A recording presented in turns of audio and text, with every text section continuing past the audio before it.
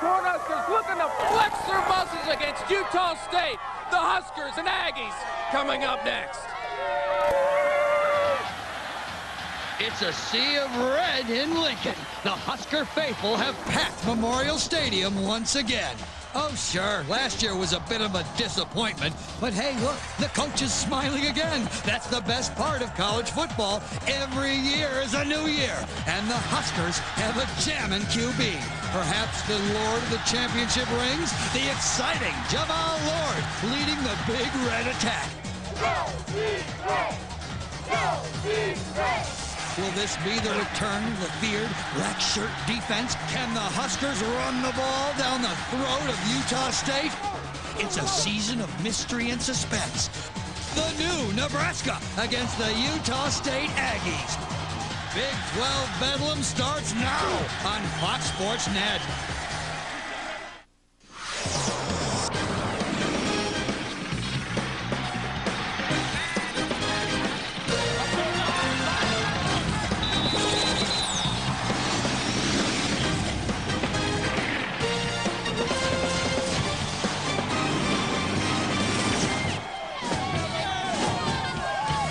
From the campus of the University of Nebraska in Lincoln, Kia Sarah presents College Football Saturday as today. The 23rd ranked Nebraska Cornhuskers play host to the Utah State Aggies. Hi, everybody. I'm Joel Myers alongside Dave Lappman. Welcome once again to Lincoln. Well, offensively, plenty of question marks coming in for the Nebraska Cornhuskers. On the defensive side of the ball, though, the Black Shirts last week against Oklahoma State looked like they were in midseason form. Well, they've really responded, Joel, to a change in philosophy. Bo Pelini came from the Green Bay Packers and is now the defensive coordinator, and it is an attacking scheme. They are punching the offense and making the offense counterpunch them, whereas last season it was a stay at the line of scrimmage, read and react. They're so athletic, they're so fast. Bo Pelini is utilizing all of it. Tight end position of strengths for both squads. A Mackey Award candidate.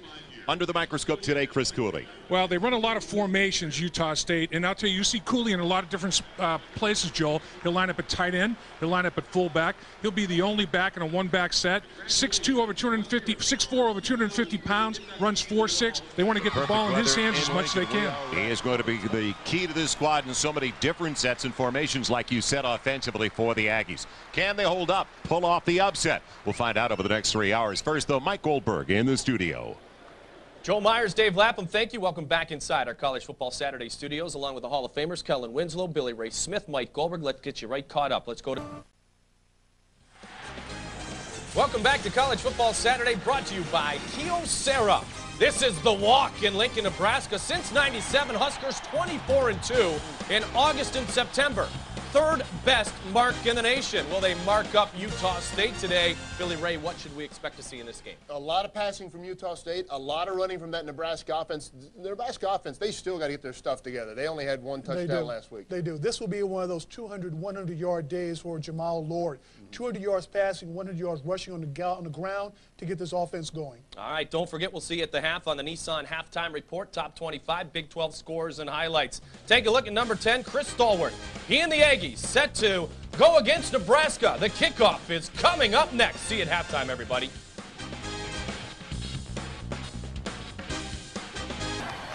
Welcome back once again to one of the great sites for college football. Pretty tough to beat. Lincoln, Nebraska. Joel Myers, Dave Lappin, Jim Knoxon. A perfect day, 80 degrees, and the 8th time these two teams are getting together. None have been close. Nebraska winning last year easily and turned it off in the second half. As Nebraska, you think they feel good about their defense. Sandro DeAngelis is going to kick it away. Nebraska won the toss, but they want their black shirts on the field first, Dave. They do. They want the black shirts to set the tempo of this football game, just like they did last week against Oklahoma State with that stifling defensive effort. Jerome Dennis back deep, along with David Fiafia. And Fiafia is their all-purpose guy. He does everything. Punt returns. Their leading tailback. So we are ready to go from Lincoln, Nebraska. We could not ask for better weather. And as Jim Knox mentioned, 257th consecutive setup. Wow. DeAngelis, I think it may be that way all day for Nebraska, downwind, regardless of what end they're working from. Travis Cox is his coach, McDonough. He told us he was all excited about coming to play and start in this stadium. He's a coach's son. His father, a longtime high school coach, a very successful one. And Travis Cox, big kid, thick kid on the bottom half of his body. He's a tough kid and threw for 280 yards in his debut as a starter. So we shouldn't see a guy with happy feet back there. No, we shouldn't, Joel. And he had 19 completions in that opener to 9 different wide receivers. So he distributed the ball to all quadrants of the field. Right away, they work out of the shotgun. Moving the pocket by design and going back the other way.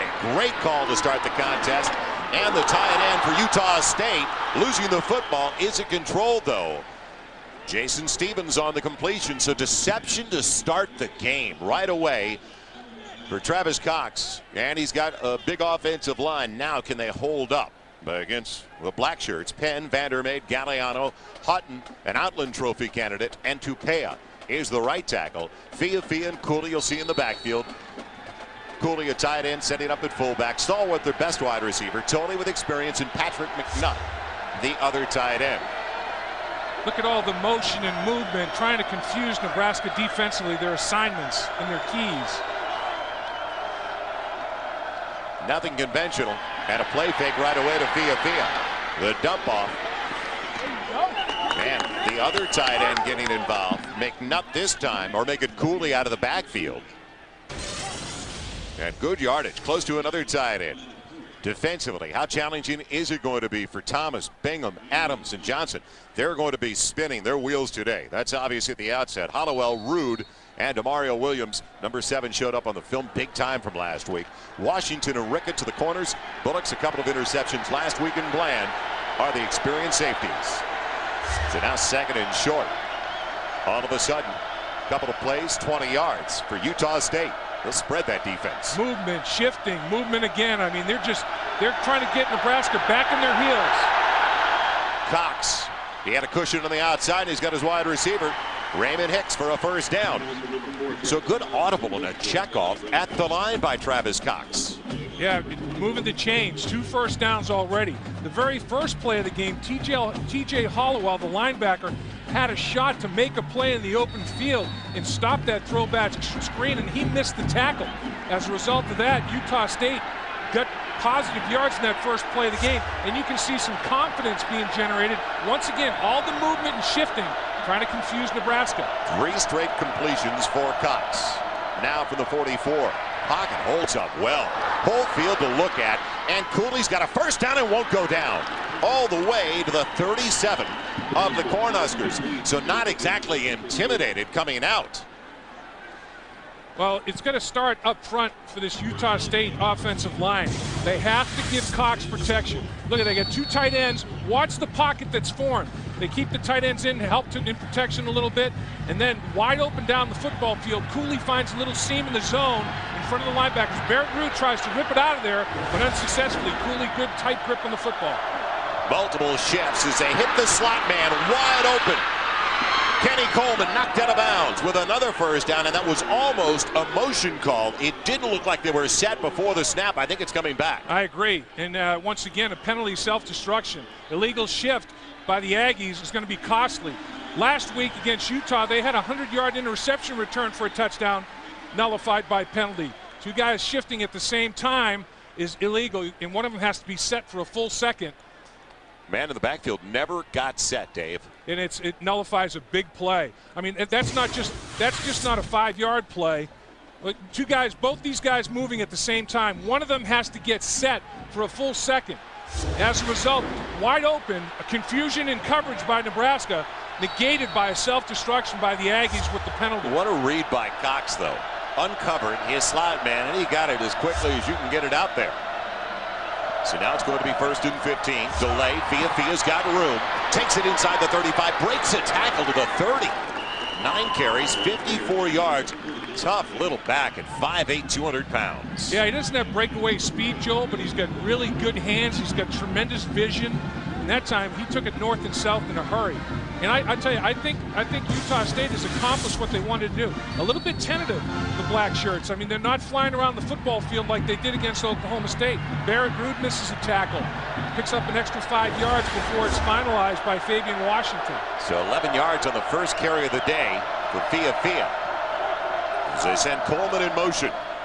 Cox in trouble coming back the other way. And what an open field tackle on Fia. Coming up out of the secondary, it was T.J. Hollowell. Yes, Hollowell out of the secondary, the safety. Hollowell missed a tackle on the first throwback screen, the first play of the game. You're not going to fool him twice. Misdirection. All the flow of the play goes to the left. Throwback screen to the right. Fia catches the football. There's Hollowell. Hollowell says, it's not going to happen again. I'm not going to miss 2 tackles on the same play. So now third. A little more than 4, almost 5 for Cox on a drive that started at his own 20, and again, he is checking it off. But his right tackle just lifted up. Yeah.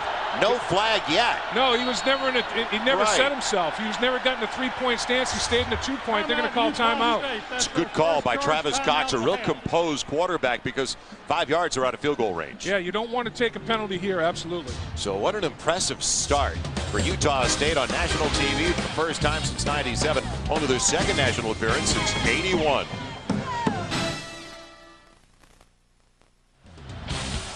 College Football Saturday on Fox Sports Net is brought to you by Kia Sarah, the new value frontier. By Dr. Pepper. BU, nothing's better. It's Dr. Pepper. By Nissan and your local Nissan dealer. And by T-Mobile. Get more from life. Big third down coming up for Utah State, and Travis Cox looking underneath. Grab is made, but it looks like Raymond Hicks, yes, is going to be short of the first down by a little less than 2 yards inside the 29. Fabian Washington with a nice sure tackle there. Now the decision for Utah State, go for it. There's in my mind not much of a decision. This would be a very long field goal attempt. 4th down and short yardage. You might as well go. You're certainly not going to punt. You have nothing to lose here. And it's into the wind. So it's a 45, 46-yard attempt into the wind. More than 50 for McDennehy. And they will go for it. Now watch this as they empty the backfield. Cox has not missed. He's 5 of 5 so far. Quarterback sneak right in here. Looking for the screen over the middle, and it's dropped by Cooley. Wow. It was available for the first down, but Cooley couldn't hang on. Boy, I tell you, I'm not sure. I guess it was a long yard, but the way they had the defense lined up in empty backfield, I thought it could have been a very easy quarterback sneak. Let's go. Watch Cooley. They're going to run the tight end screen to the middle of the football field. He just pivots, tries to pick up his offensive lineman. Boy, a little kick out block, and he might have had big yards down the middle of the football field. First opportunity for Utah State is not executed well enough. Their go-to guy, Cooley, dropped the pig. Jamal Lord, at quarterback once again for the Huskers, the senior from Bayonne, New Jersey. Josh Davis takes off. He had 95 yards last week. And pulled down to the secondary after a healthy gain of 7. Jerome Dennis on the hit. Well, is there going to be balance? Last year, Jamal Lord only completed 47% of his passes. Got to be better this year. Didn't hit passes for even 100 yards last week. Incognito, Erickson, that's the experience. Sewell, Anderson, Villa Waldrop on the offensive line. Davis and Davies in the backfield. Pilkington had to be a fan of the Beatles with those banks. LaFleur and Harrion. Very good tight end in Matt Harrion. A great average last year. And when we watched him yesterday, Dave, you said he was almost like a tweener between a wide receiver and a tight end. He's like a big wide receiver. Watch this right here. Some action coming up. You called it. They get the seal on the left side. Peeling to the outside.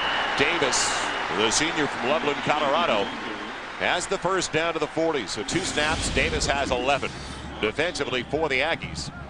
And they are going with the 3-4. Jackson, Tapia, and Gates. The linebackers are going to have the work cut out for him. Putnam, Watts, Wilson, and Frederick.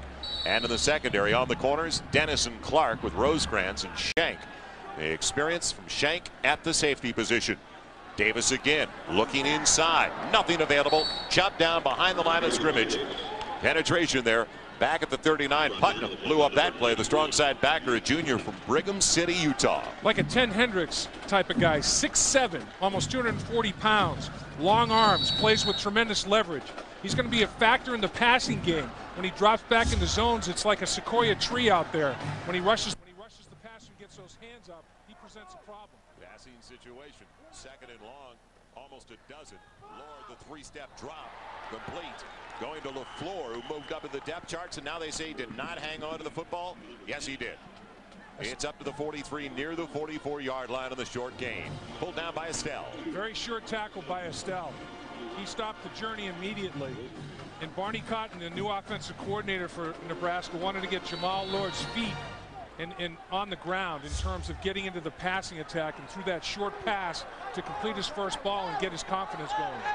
Third, a little over 6 yards needed for Lord. 3 wide receivers set. And available over the middle. Easy first down to Harrion. Yeah, the linebacker just settled in between the coverage. First down, Nebraska. Dr. Pepper game break. Let's head back to Mike Goldberg in the studio. State Aztecs looking to take a 14-3 lead on Ohio State, but no. Matt Dugalecki in Allen, and he will take it. And I mean, he will take it. 100 yards for the score. Ohio State leads by a field goal, Joel. All right, Mike, expect anything, though, out of San Diego State. Now Davis weaving his way into the secondary. He's got a first down. He's not a big guy, but boy, ran with great vision there at 5'11". Now Derek Shank got to him in the secondary. Well, this is the old power game. And watch the fullback and watch the pulling lineman. Does a good job. Erickson gets around, fullback, makes the block. That's the power running game between the tackles that Davis takes advantage of. Nothing fancy, fullback and guard, shoulder to shoulder through the hole, creasing the defense. From the Nebraska 29, Huskers have it at the 28 now. Lord calling his own number. He's up, guys. He's up. And he's taken down. Justin Jackson, the senior from Kent, Washington. There's a new offensive coordinator for the Cornhuskers, former Nebraska All-American offensive lineman himself, Barney Cotton. Was a draft choice of the Cincinnati Bengals, a teammate of mine for a while before he finished his career with the St. Louis Cardinals. And I'll tell you what, he's got a pretty good scheme.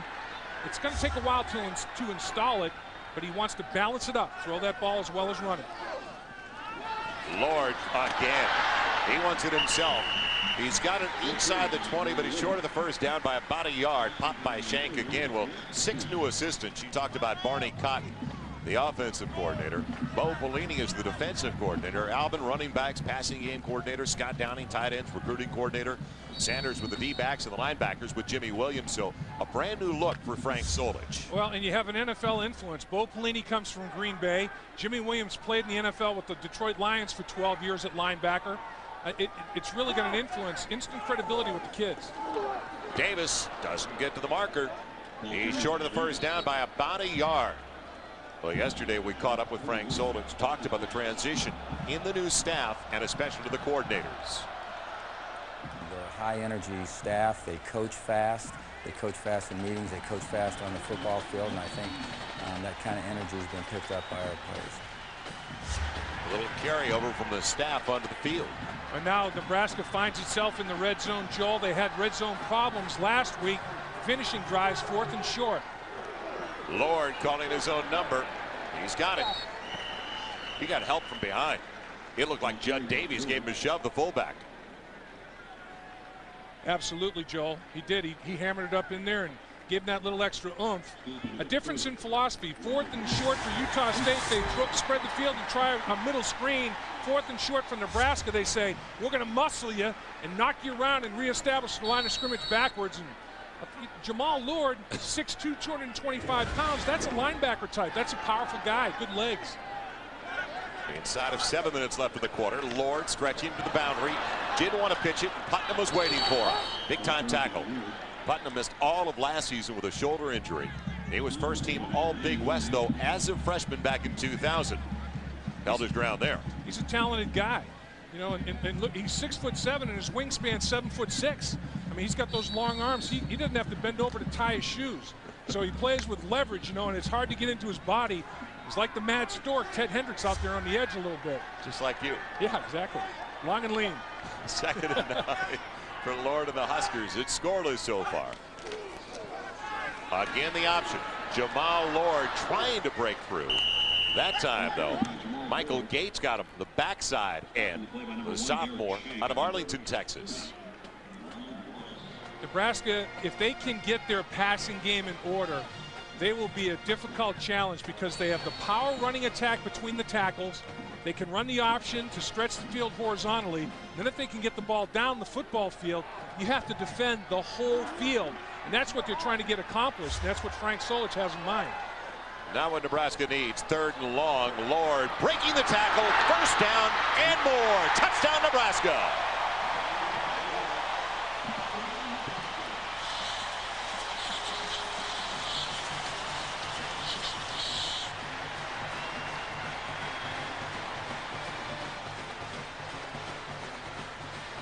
Well, there's no question about that man's running abilities, Joel. Putnam, the big 6'7" linebacker, had an open shot at him in the open field, missed him.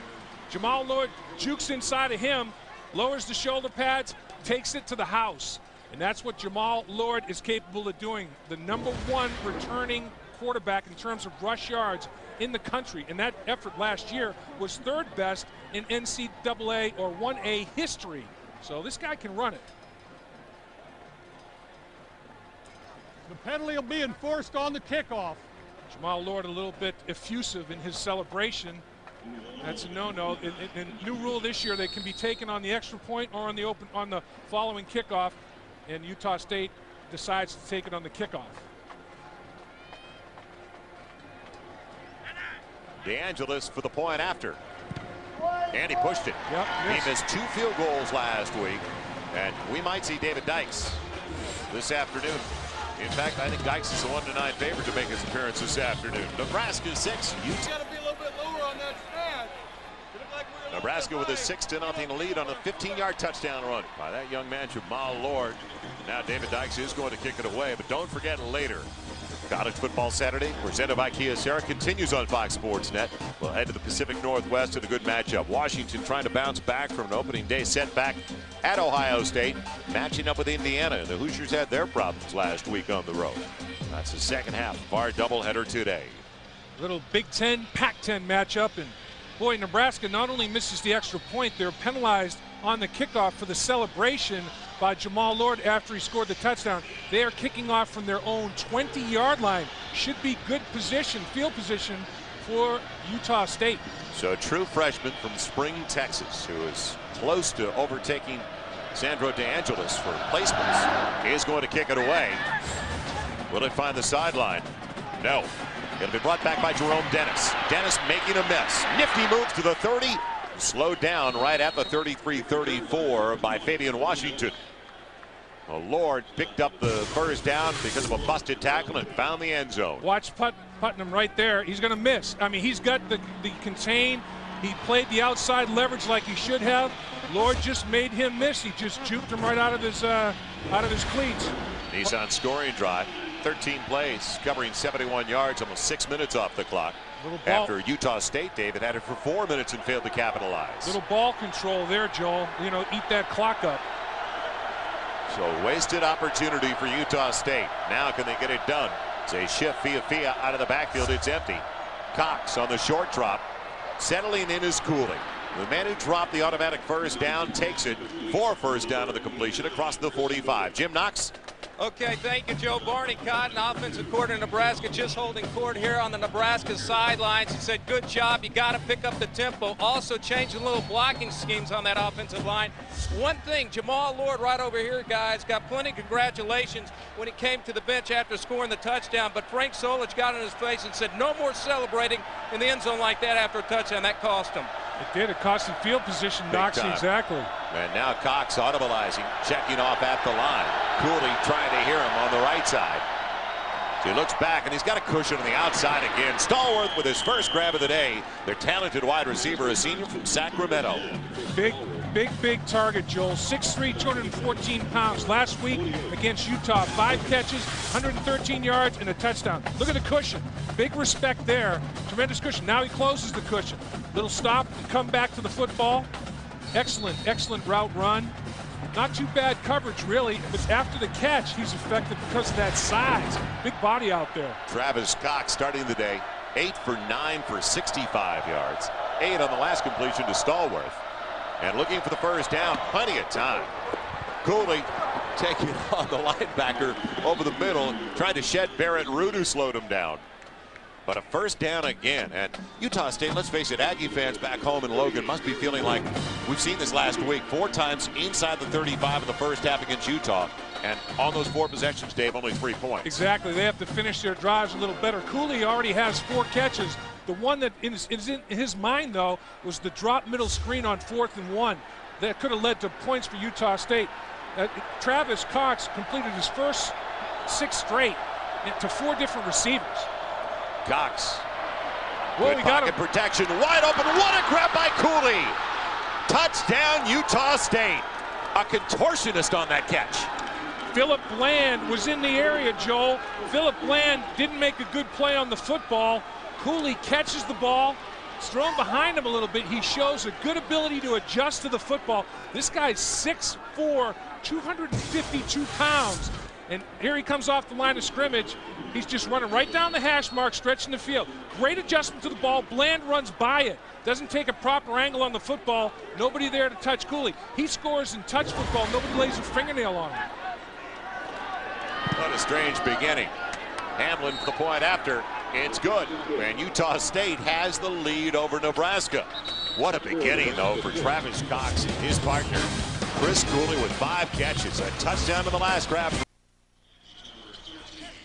Welcome back once again to Lincoln. One scouting service had tight end Chris Cooley, ranked among the top 20 tight ends in the nation. Well, from what I've seen already, put him among the top 10 right now. I'll tell you, he's got 5 catches already, Joel, for 85 yards. That 41-yard touchdown catch, the 3rd longest reception of his career. He is legitimately big time. Josh Davis on the short kick. Gets it up near the 9. Big lane on the left side. Room to run. He'll be chopped down, crossing the 35. A great field position on a short kick. Nebraska's going to have it at their own 38. Watch Cooley come off the line of scrimmage. He's just going to run right down the hash mark. Wide open in the middle of the field because of by formation. Utah State has Nebraska so spread out.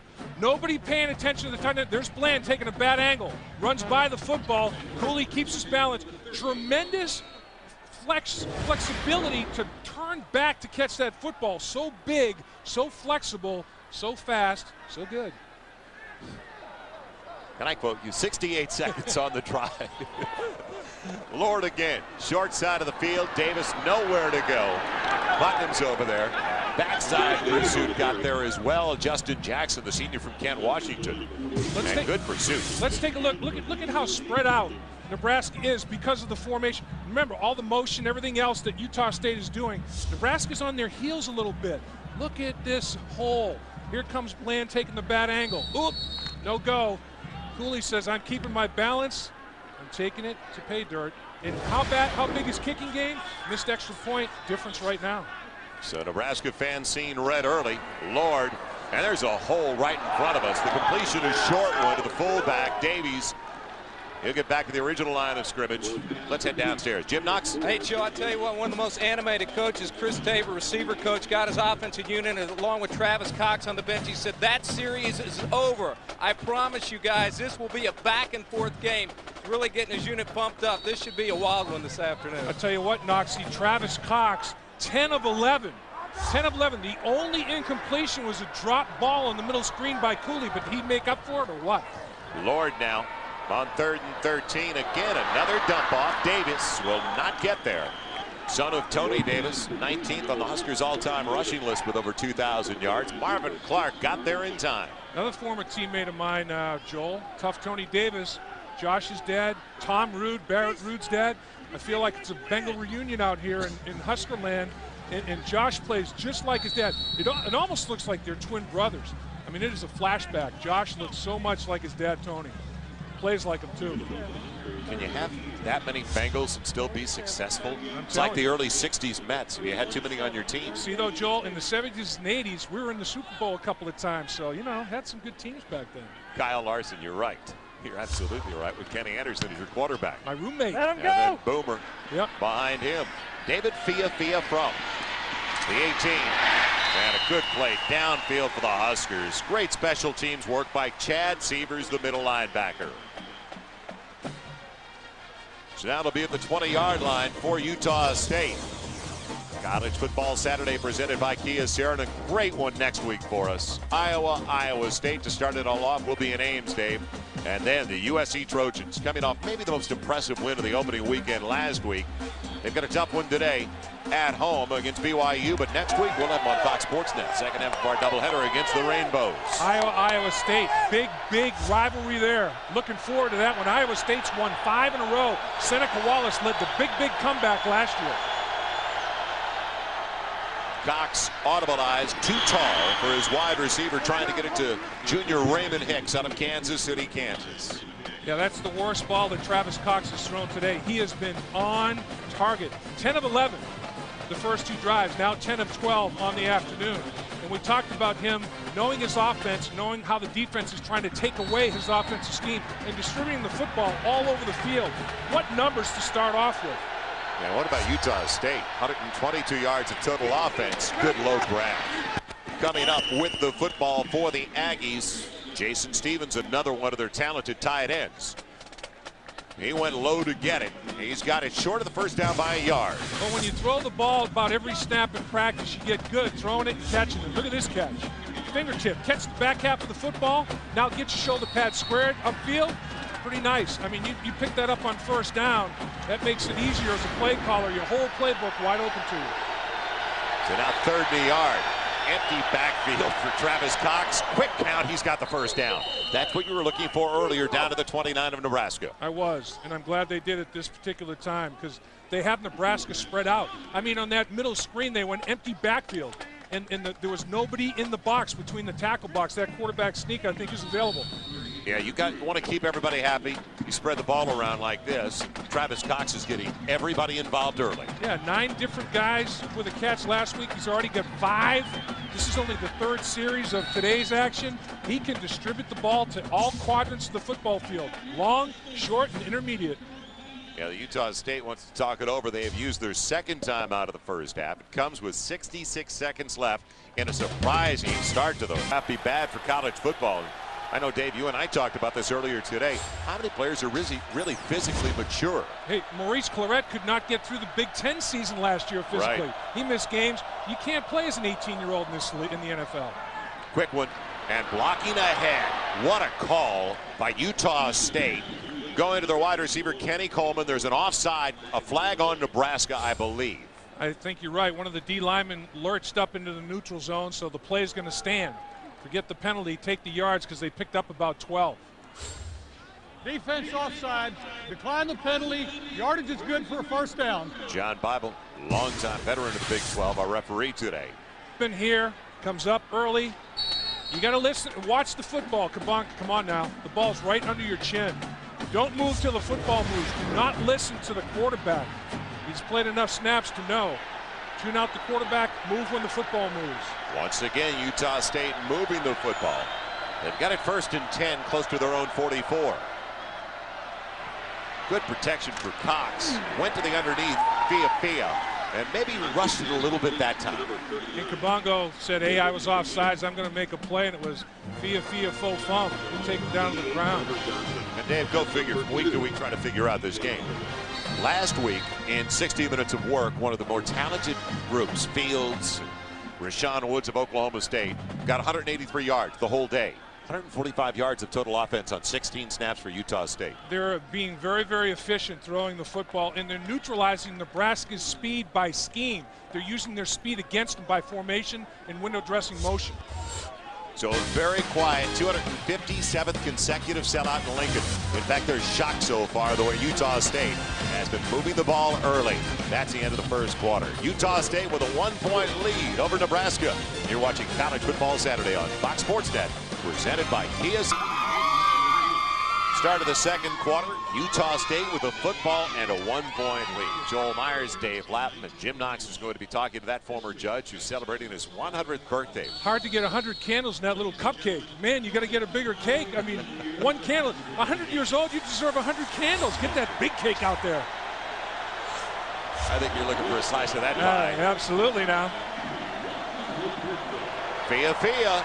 He's got room into the secondary. And close to a first down across the midfield stripe. Our WebMD first quarter numbers. Utah State moving the ball consistently through the air. And they almost double up Nebraska in total yards. Look at that number. Over 105 yards better throwing the football. No turnovers. It's been well played, not a whole lot of penalties. One team is throwing the football. I mean, Utah State's throwing the football like Nebraska wishes they could. Now 3rd and 4. With Cox and the Aggies. Even if they can't pick up the first down. Motion. Field position works. Field was the one sliding in motion. He looked that way and then threw it up for grabs and almost intercepted off the fingertips of Rude. Then almost picked off. Finally, Hollowell was there. And also Williams. That's right. Demario Williams was in the vicinity. I thought we'd see Demario Williams a little bit more of a factor in rushing the passer. They've done a pretty good job of containing him. Barrett Rude gets the mucker up. Williams almost comes up with the deflected football. Nice effort. Nebraska gets the ball. Ben Chait is going to punt for the first time today, the sophomore from Helena, Montana.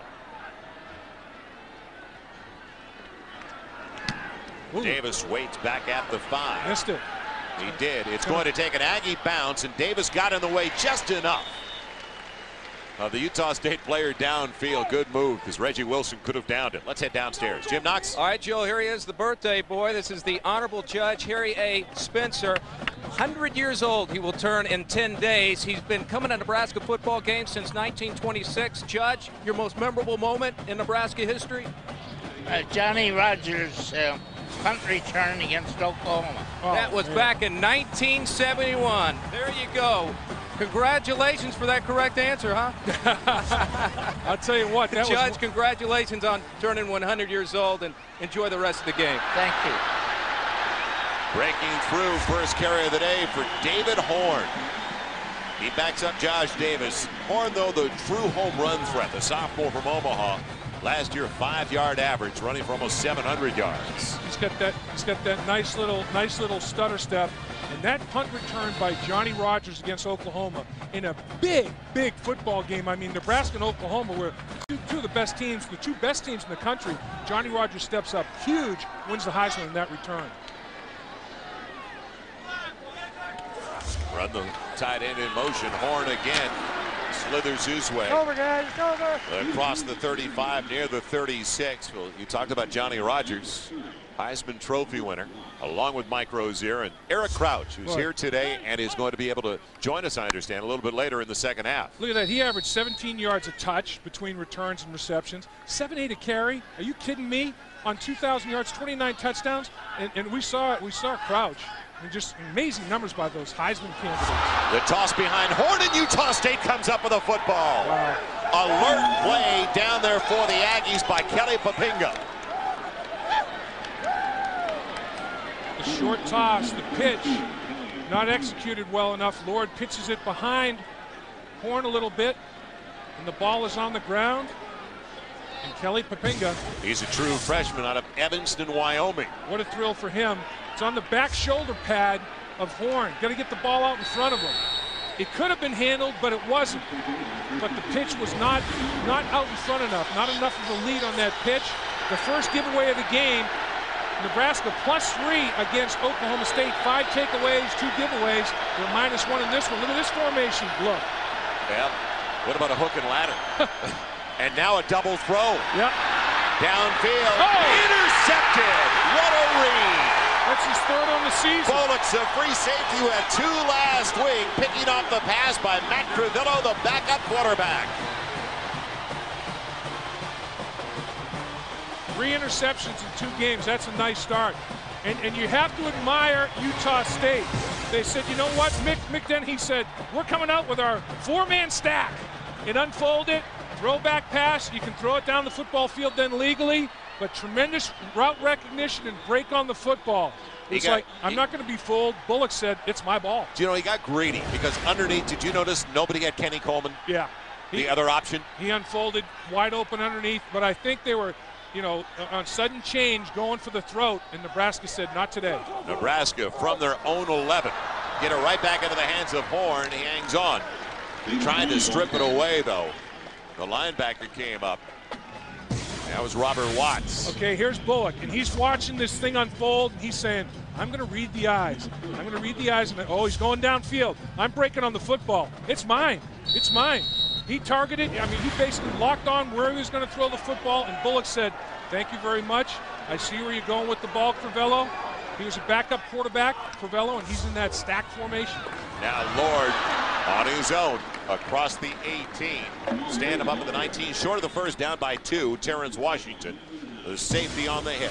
Okay, you got 4 receivers. The fourth one, though, is a backup quarterback. Throwback pass, they unfold.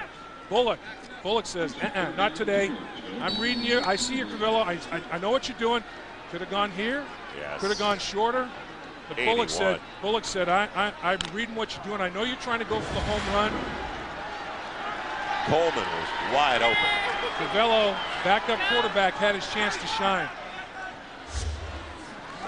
Fake it to Horn, get the first down with Lord. Up to the 25. So plenty of anxious moments early for the Nebraska Cornhuskers, coming in ranked number 23 in the nation. And right now, difficult adjustments for them on the defensive side. So as well as the Black Shirts played last week in stopping Oklahoma State, they are confused by the multiple formations of McDanahy. What they've done is they've taken the aggressiveness out of the Black Shirts a little bit, and they're making them think too much. And when you think too much, you just can't react and flow. And they've got them on their heels a little bit because of all the formation changes, the motion, all those things. Lord finally looking to throw the ball back to Harrion. The tight end falls down. And did he have some room to roam? Only one over there for Utah State was Rodney Wilson, the outside backer. Nice job by Lord to get rid of the football because the pressure from Rodney Wilson was in his face. For him to just get rid of it. Watch Lord, he'll go over here and throw back, and here comes the blitzer, and he's untouched. And that's a pretty strong quarterback to be falling away from the line of scrimmage. Harrion has all this room, but the turf monster grabbed his big toe and he went down. So now it's going to be second and long, only a gain of 3. Lord is 5 of 5, but all underneath, only 30 yards, and he's pulled down from behind.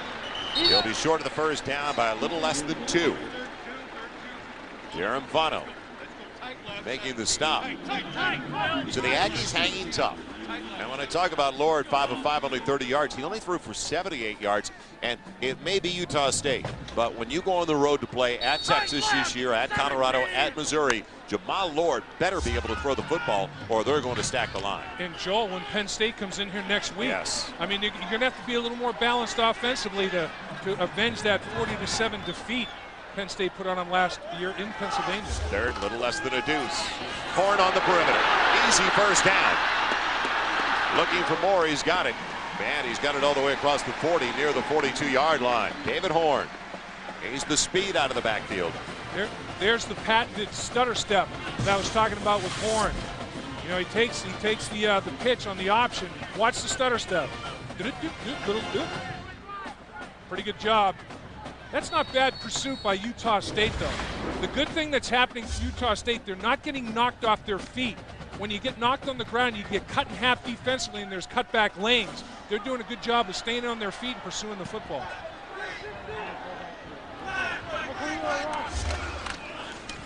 Horn again. Not much available. Give him a couple. Close to 3, up to the 44. Quillis in on the hit. You know, when you put new systems in, defensive and offensive systems, defense usually catches on quicker because it's more reactionary.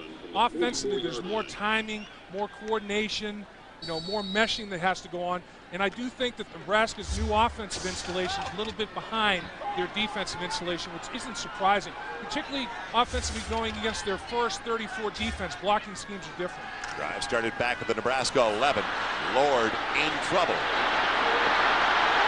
And a positive out of what looked like a negative and almost a late hit. No flag is thrown. Close. He was definitely in the white, that 5-yard white sideline, and he got chopped over there, but no flag. But this is what Lord can do when there's nothing there. Watch 40 come in and make the hit well out of bounds. I mean, that's not even close, and they could have gotten Frederick, but they didn't. Lord's about 5 yards out of bounds, and Frederick takes his pins out.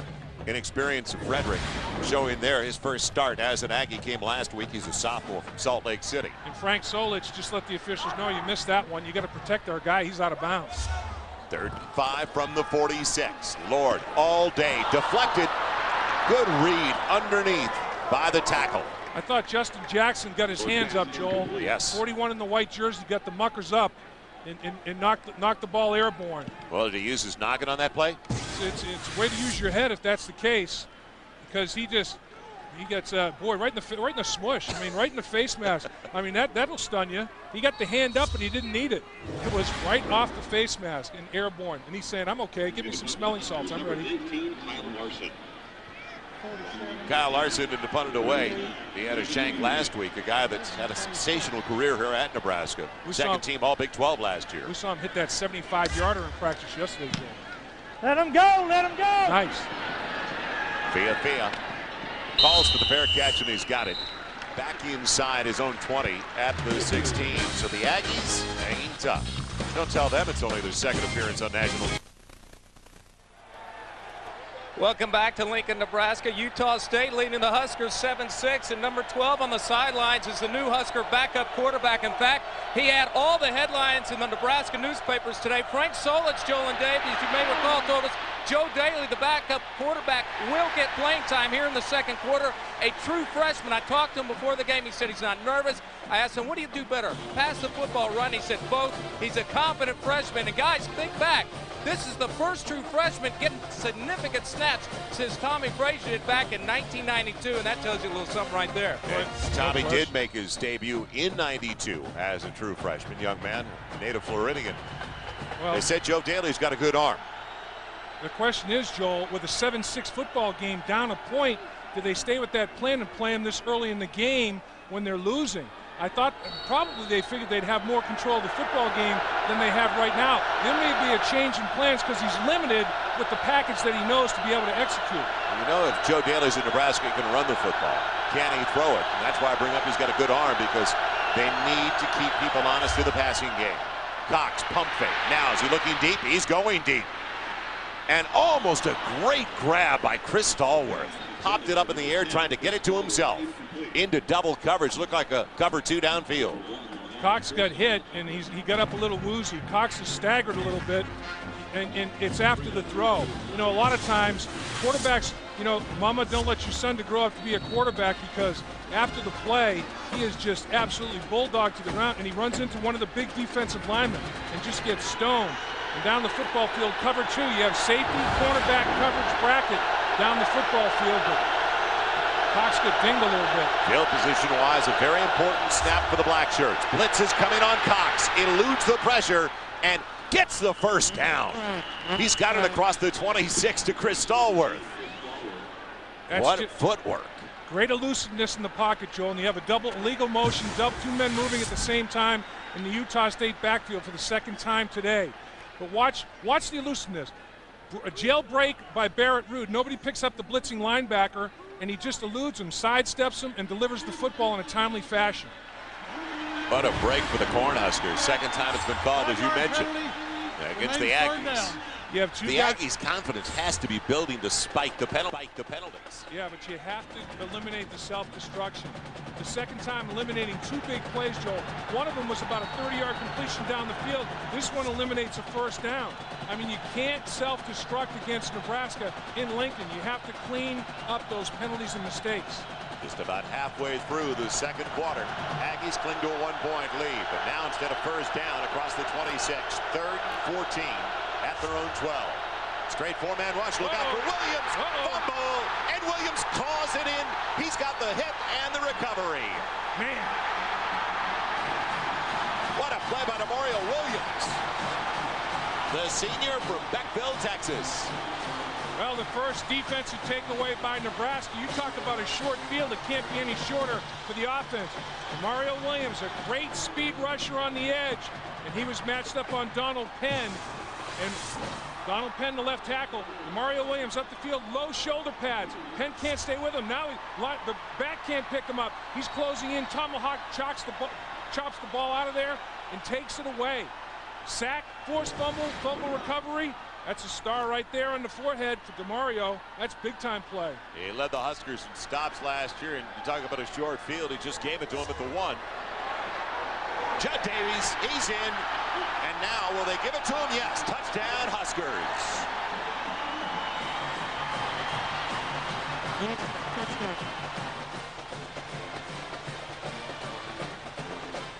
Opportunistic black shirt defense, Joe. Last week, Barrett Ruud recovered a fumble, took it in 15 yards for a touchdown.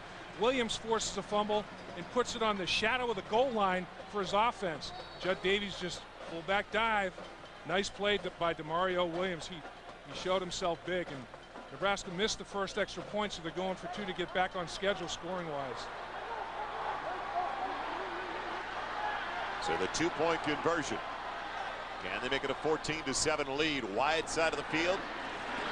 Davis won't get there. Good D again. Could come into play. That missed extra point by DeAngelis. It has forced the issue for the Huskers. But right now, Williams forcing the situation and giving. Nebraska Fox Sports Net is brought to you by Kyocera, the new value frontier. By Dr. Pepper, BU, nothing's better, Dr. Pepper. And by a Toyota. Get the feeling, Toyota. Welcome back to Lincoln. Mid-80s, humidity about 40%. Great day for college football and one of the great venues you will ever see. The only game in town, that's the Big Red of Lincoln. And now Fia and Dennis are back deep. Jerome Dennis bringing it back to the lane. Look out. Dennis across the 30. All the way to the 40-42-yard line. Great field position again for Utah State and Travis Cox. But first, a Dr. Pepper game break. Back to the studio. What's the latest, Mike? Joel, we're going to take you to the Big House. Number 5, Michigan hosting Houston, second quarter. David Underwood, 5-yard touchdown run. Michigan leads 22-0. But how about a shocker developing in the Atlantic Coast Conference? 14th ranked North Carolina State trails Wake Forest 28-10. Can they hold on, Joel? All right, now Nebraska's got the mic. Speaking of shock so far, even though Nebraska's got the lead, it's been Utah State that has piled up the yardage offensively. Cox blindside, Williams again. Oh, man. Back-to-back sacks. Man, and fumbled it. He lost the ball. Let's see. If they give it to Nebraska, they will. That's 2 forced fumbles on 2 consecutive plays. Boy, that was a late call, though. It looked like it came out at the very end when Cox hit the ground. I think I saw officials throwing beanbags. There's a penalty flag. Let's see if Nebraska was offsides. If so, does that neutralize a big play? There's a flag on the far side of the field. When the referees start throwing beanbags, they're spotting a fumble, and 2 did. After the play had ended, there was unsportsmanlike conduct on the receiving team. 15-yard penalty, first down. Nebraska unsportsmanlike conduct is going to cost them 15 yards, but Demario Williams, 2 straight plays, 2 straight sacks. Watch the speed rush, the get off. Man, he just beats him out of his stance. Barely laid a finger on him. Now Williams knocks the ball loose. There's the ball out. Cox can't fall on it. It comes off his hip, and Nebraska comes up with the football. Watch the backside hit, blind side. Cox loses the ball. Boom. It bounces up to him. He can't control it. It's still on the ground, and Nebraska comes up with it. Boy, what plays back-to-back by Williams. The covered football, Bernard Thomas, the rush end.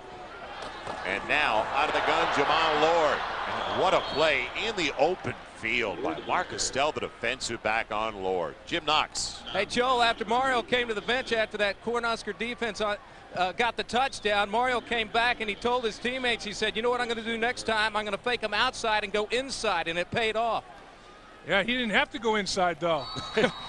When he faked him outside, he continued outside because he went up the football field and just absolutely beat Donald Penn off the ball. Man, it was just a sprint to the quarterback. What quickness. It's funny, when we talked to the Aggies coaches earlier in the week, they said, watch number 7 for Nebraska. Here comes the end around for the Cornhuskers. LaFleur on the outside, inside the 30. The sophomore from Omaha with a first down on a gadget play. He was one of 5 true freshmen to play for the Huskers last year. Watch inside. The guard is going to work his way out on the reverse and get a downfield block. Pretty good hustle.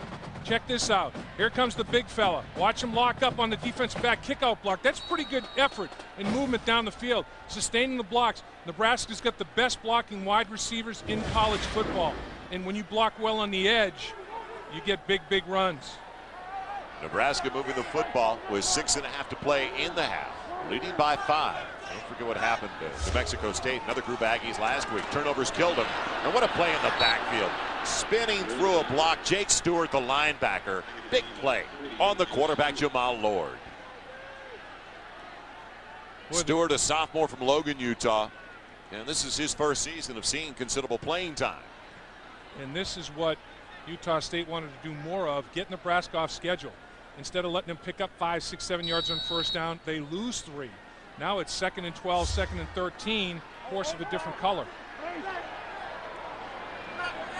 Loss of 3, almost 4, back to the 29. Lord, option again, it's available. The big quarterback inside the 20, down to the 18. Needs 2 more for a first down. And Terrence Washington, the safety with the hit. Well, there's good blocking by Nebraska everywhere. Let's start with the offensive line. Watch them just seal the perimeter, seal the edge here. Harrion double team with the tackle. Now seal it all inside. That's strong. That's sweet. And watch down the football field. Another hustling wide receiver making his block. Lely making a block in the. Look at Lely's block on the edge. Allows Lord to cut up inside. Good block by Lely on Rosencrantz. In Nebraska, pick up the 2.5 they need for the first down. Davis will do exactly that. And he's got it all the way to the 11. Wilson caught up with him, but Josh Davis low. Well, he really does stay low. And I'll tell you, this is the old power play by Nebraska. Watch him pull up inside, and the fullback, they're shoulder to shoulder. The right guard pulling, the fullback, look at him, boom, shoulder to shoulder. Oh, man, does that create a seam. Double teaming inside on that linebacker, fullback and guard, holding hands, sashaying through the hole. That's Nebraska power football. Oh, you're living large over here, aren't you? I love the stuff up front. Sashaying their way through. How about that? Lord, corner of the end zone, and just out of the reach of his diving wide receiver, Pilkington. Ross Pilkington, sophomore from Fort Collins. Now this is the kind of throw that Barney Cotton wants Lord to be able to make. The touch pass. This is called the fade.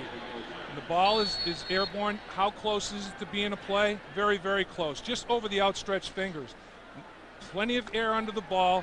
Just not quite enough accuracy. Not a bad throw by Lord, but that's what you want to be able to complete in that red zone. Now on 2nd and 10 from the 11. Quite a pop, but Davis spins right through it, down to the 7. You know that throw by Lord on the fade, it looked like it was going to be way past Pilkington. He closed well. Yeah, Pilkington, and he extended nicely for the football as well. I mean, you can't fault the effort the wide receiver gave Lord. Pilkington gave it every effort. Barney Cotton right here, the big fella, saying, oh, man, those are the plays we have to make to be able to force defenses to defend the whole field.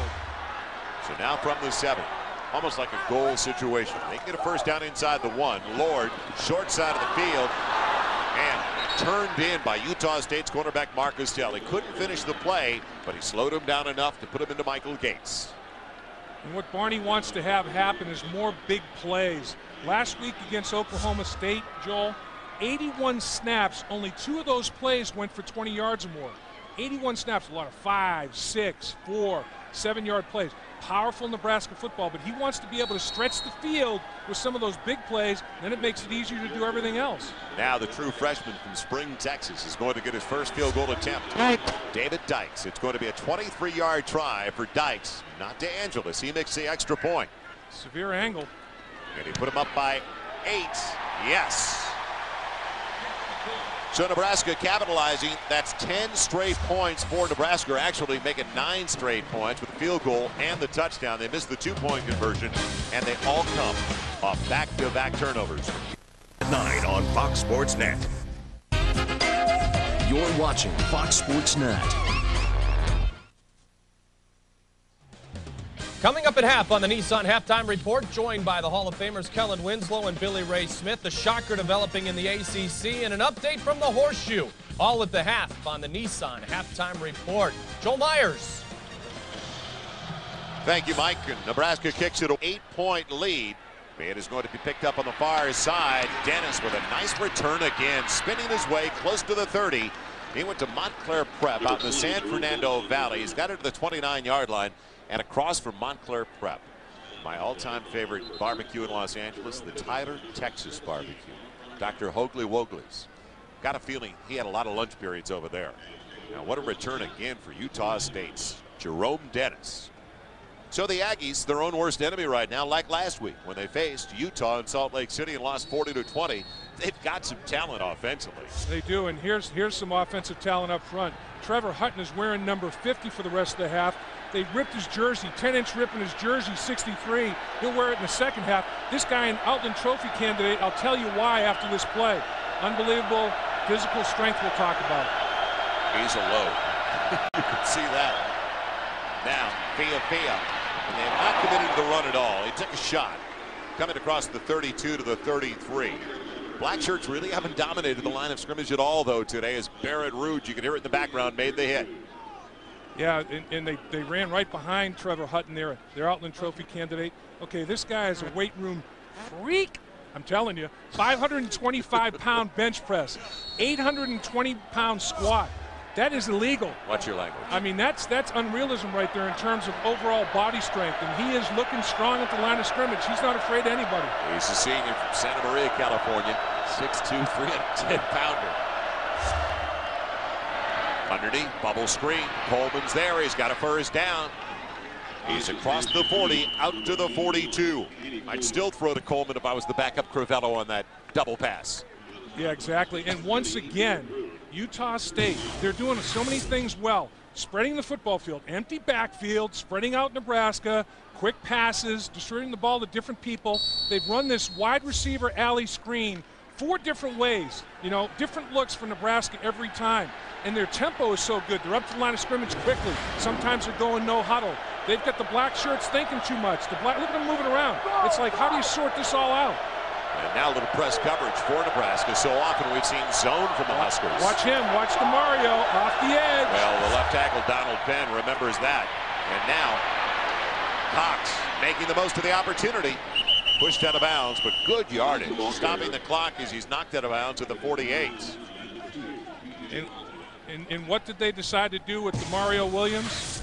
Well, blocked down, and now the back. Here comes the back, hooking him inside. So they're going to double team him. Good adjustment. I mean, yep, they're going to give DeMario Williams all kinds of looks. They're going to have tight ends over there. They're going to slide the line so the line can double team him. They're going to put a tight end over there. They're going to do a lot of 3-step drops, get rid of the ball quickly, all because of him. Why? He had 2 straight plays, quarterback sack, forced fumble, 9 points. That's why he's been the biggest impact in this football game, right there. It has not been the Cornhuskers offense. It's been their defense that's put them in great shape at the 1 of Utah State in the midfield stripe for those 9 points. End around, look out. It looked like he wanted to throw the football. Good idea, just throw it away. And that was Barry Tolley, the wide receiver. The junior from Newberry Park, California. Played his college ball before that at Moore Park Junior College in Southern California. And a guy who's played minor league baseball in the Angels system, so he's been around the block a few times. Another guy around the block and the field, Jim Knox. All right, Joe, I want to remind college football fans, you want us to check out anything around Memorial Stadium here in Lincoln, Nebraska today, just drop us an email, foxsports.com, keyword Ask Knox, and we'll check it out for you, Joel. Boy, I can't wait for some of those questions for you, Jim. I'm telling you, Knoxie's got the knowledge, though. Knox of knowledge. Cooley, is he a tough customer? Rude still couldn't get him down when he thought he had an angle on him.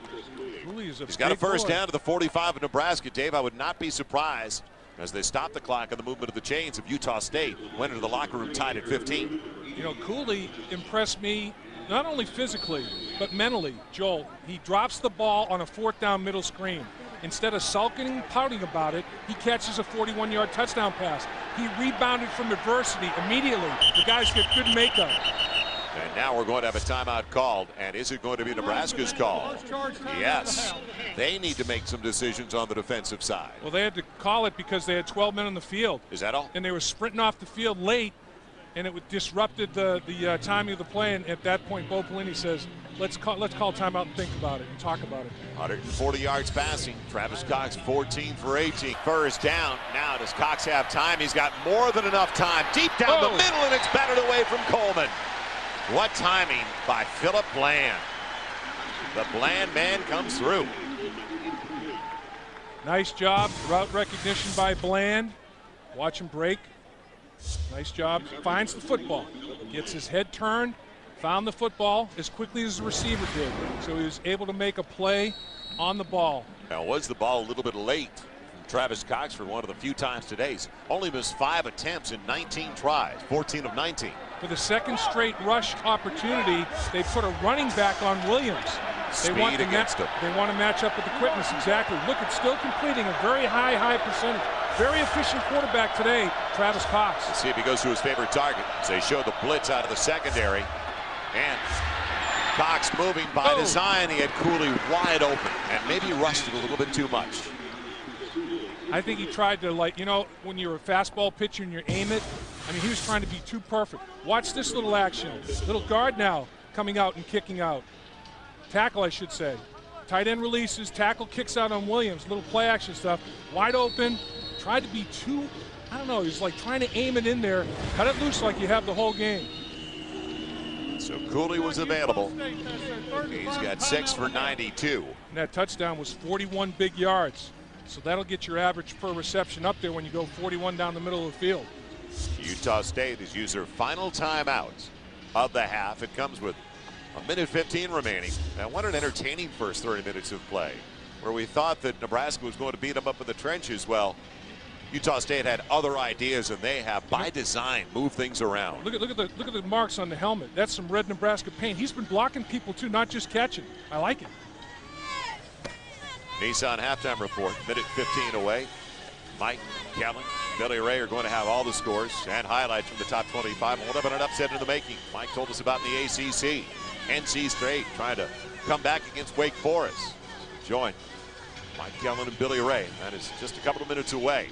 Will Phillip Rivers be able to bring the North Carolina State Wolfpack back? Phillip Rivers, excellent quarterback, setting all kinds of records, school records as well as conference records. Heisman Trophy hopeful. If he can bring his team back against Wake Forest, it would help his candidacy a lot. If he doesn't, maybe over for him. DeMario Williams creating points for the Cornhuskers. And it's all about quickness and speed. Beating the tackle off the line of scrimmage.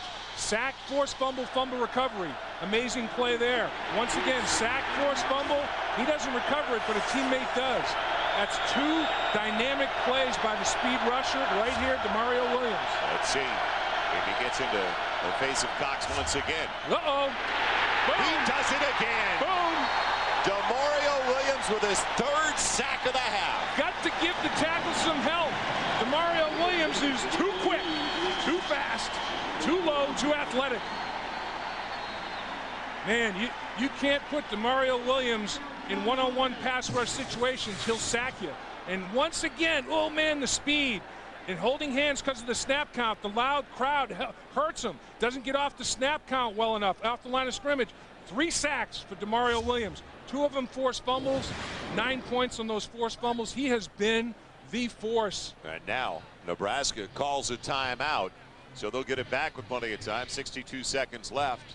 And make it decent field position. They had a different tackle in there, Joel. Now tomorrow it all starts with the Rams and the Giants. Doubleheader game 1. The NFL returning to Fox. Falcons and Cowboys, second half of the doubleheader. The NFC on Fox. And don't forget, it all starts with JB and the guys for the pregame show at 12 o'clock Eastern. So it's finally here. NFL Sunday number 1. The first of 17 in the regular season. We love our Saturdays and our Sundays. Oh, absolutely. They're great as well. And they love Saturdays here in Lincoln, Nebraska. Tremendous venue. Well, DeMario Williams is a team captain, and I bring that up because he is the first junior college transfer to be elected a team captain at Nebraska since 1957. That's how much the coaches and his teammates think of him. And this is a punt. And they have him in the game to rush the punter. And they have speed there. They've used 2 tackles against him now. They started with Penn. They went to Birmingham. Nobody can block him. Almost a terrible snap. And now a duck hook. Who's on the first tee? Yeah. The punter, Ben Chait. He rushed it. He had more time because he went up top and threw him out of his rhythm. And I'll tell you, I can hook it with the best of them, and I think he beat me on this. Yeah, this is my golf swing right here. Nice job to catch the snap. But then not a very good drop, and he said, oh man, did I mess that up? You know what? It wasn't all me, though. He's going to go talk to his deep snapper and say, come on, give me a shot. But he was very athletic to go airborne to to catch the bad snap, but then timing disrupted from there. So now Nebraska in great shape. Look like they'd be back inside their own 20. They've got a 1st and 10 at the 37. And a busted play. Lord looked to give it off to David Horn. Nobody at home. And a sack instead. It was only a 17-yard punt. Sack instead in the backfield for Rodney Wilson. You know, Joel, as we approach the half here, Utah State has to make a decision. And the decision is, do we continue to spread the field and confuse Nebraska? Because we can't pass block DeMario Williams. And in order to pass block him, they're going to have to leave a back in the backfield or a tight end. They're going to have to put more bodies over there, outnumber them. But then that eliminates them spreading the field and doing all the confusion. And Mick Dennehy is going to have to make some decisions and adjustments at the half. How do we block DeMario Williams and still confuse the secondary in Nebraska? I can't believe that Nebraska wasn't going into the hurry up. What kind of confidence does that show in your offense, Dave? Yeah, I think right now, Barney Cotton, his mentality is, look, I just don't want to screw this up for the defense. You know, don't turn it over. Don't make mistakes. The defense is dominating the football game. DeMario Williams is controlling the line of scrimmage. They've forced turnovers for us. Let's not mess it up offensively. Yeah.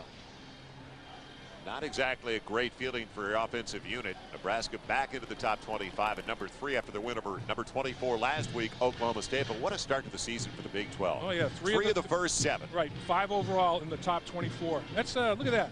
It's pretty good. That's a lot of Big 12 action right there.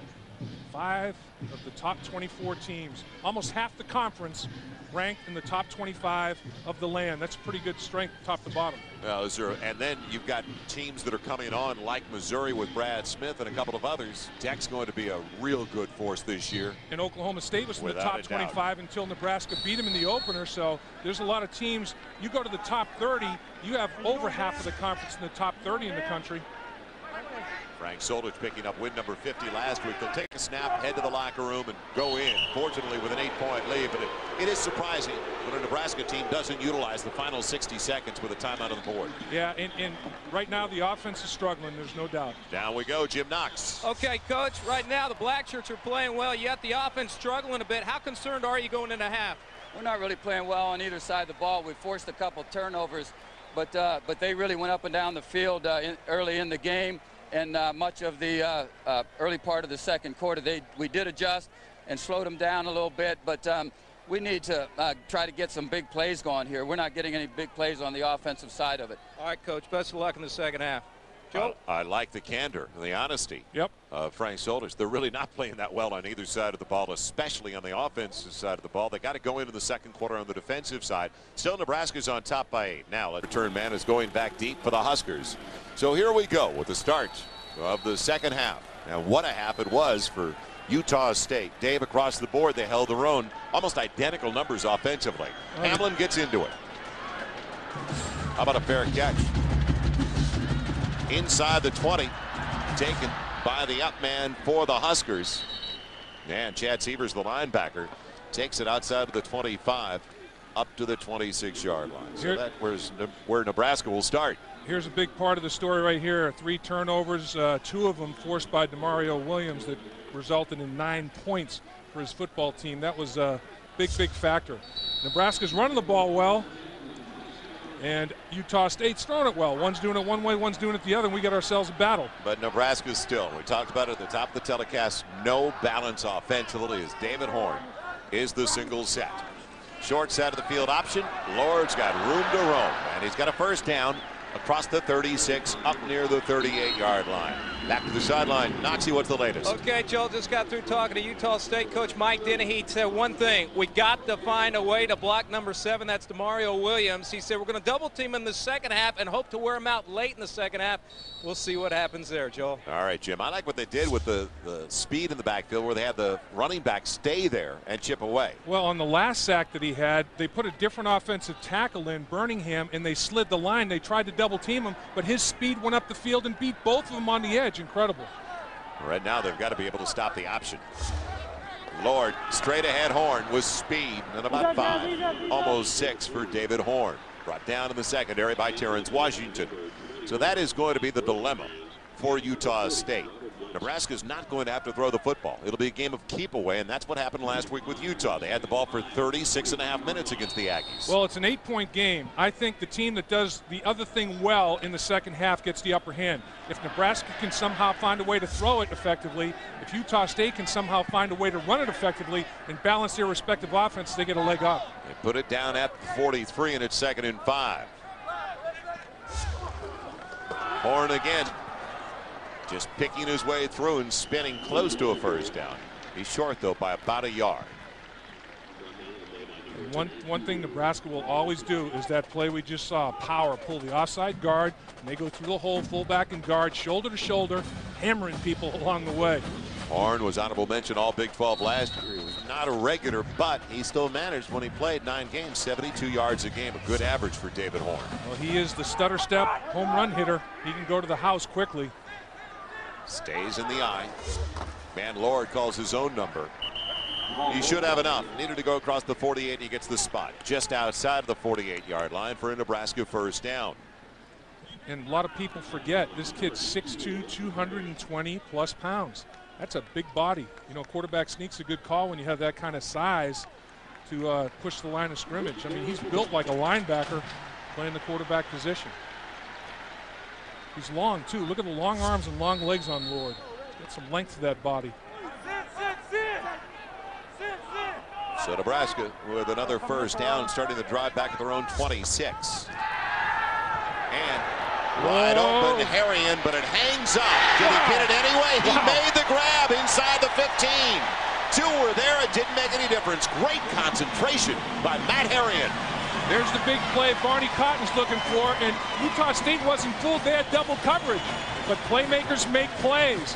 Last year he had 7 catches, 4 of them were touchdowns. He averaged 43 yards a catch. Little play action pass, let Harrion get down the field. He runs 4-5-5, double team bracket coverage. He just makes the play. He's a bigger body, stronger guy for the jump ball. He makes the contested catch. I don't care if there's 2 guys there. I'm still going to catch this football. Harrion just, what a job catching the ball and concentration. It almost had the appearance at first that it's a mark-off against Nebraska, but it almost had the appearance that number 9, Terrence Washington, spiked the ball into the chest of Matt Harrington as he'll mark off 5 back to the 18. Now Harrion, not the biggest tight end in the world, but what a receiving tight end. He's almost like a big receiver. It's almost like you can put him. Timeout Nebraska. That's their first charge timeout of the half. You got to believe if he's going to have a role in Sunday affairs down the road, he is going to be a big wide receiver. 6'5", 230.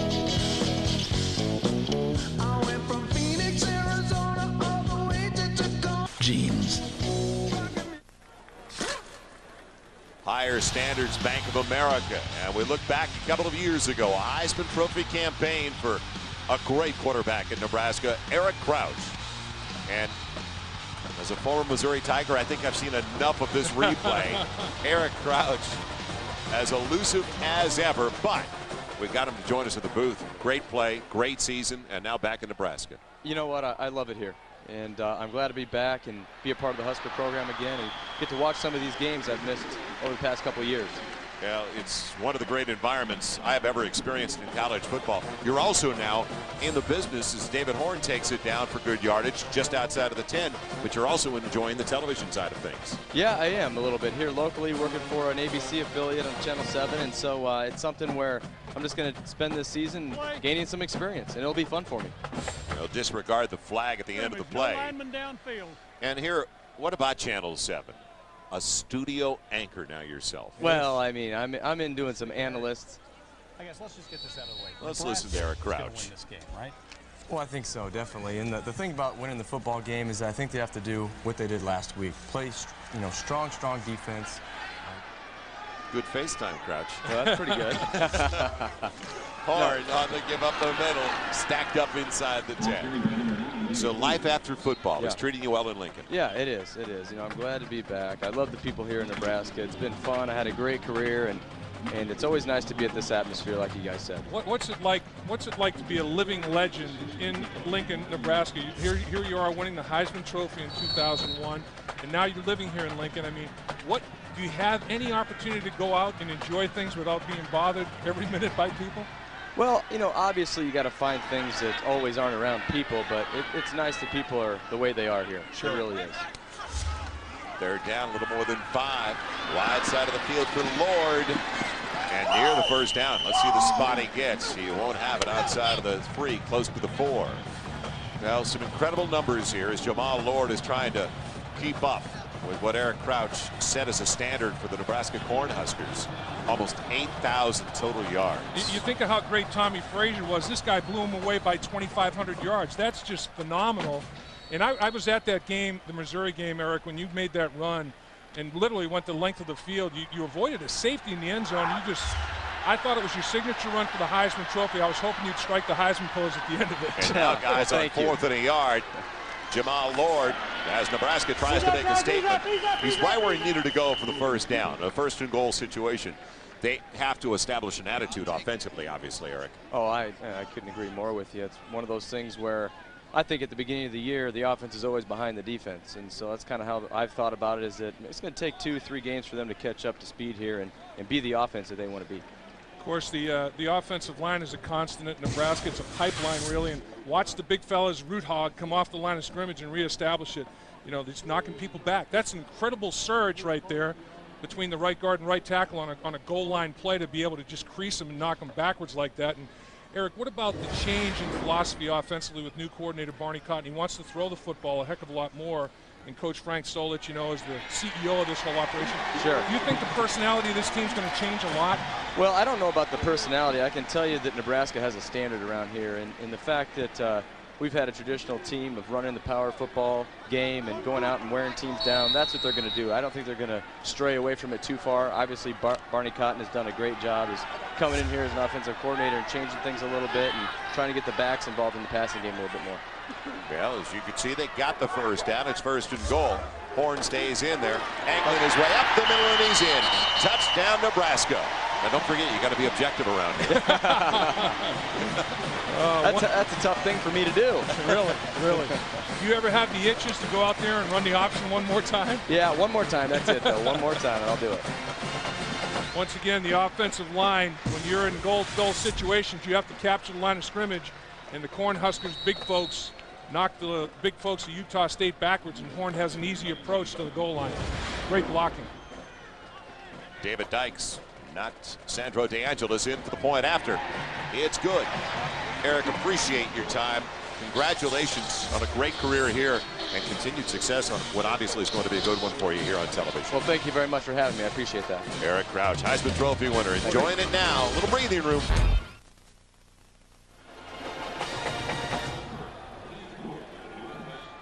Welcome back once again to Lincoln, and it is warm. Not as bad as we had it last week in Austin, Texas in the 90s, but in the mid-80s, humidity at 43% at kickoff. Yeah, the Huskers a little more comfortable with a little more equipment on their sideline. And now some breathing room, up by 15 as Dennis is back along with Reggie Wilson. Man, Wilson can't handle it. Look out. Now in deep trouble. Won't make it back to his own 10. First return. And give it to Jerome Dennis instead, as Chad Sievers was down there on coverage again. College Football Saturday on Fox Sports Net is brought to you by Kyocera, the new value frontier. Also by Dr. Pepper. BU, nothing's better. Dr. Pepper. Manned by the Home Depot. You can do it.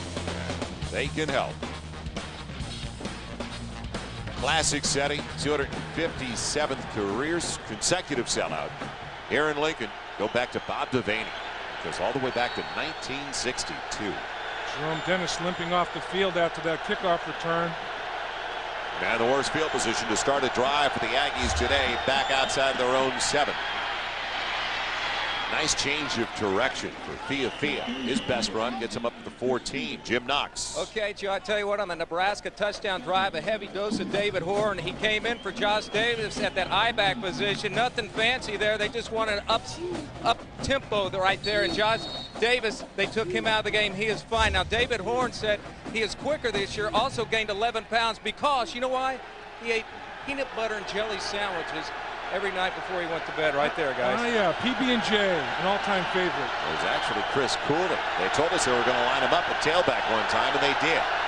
So Cooley weaved his way for about 6. And now Cox behind Chris Stallworth. It'll be 3rd down, about 4. Had to throw it behind because Fabian Washington was there. Tremendous coverage.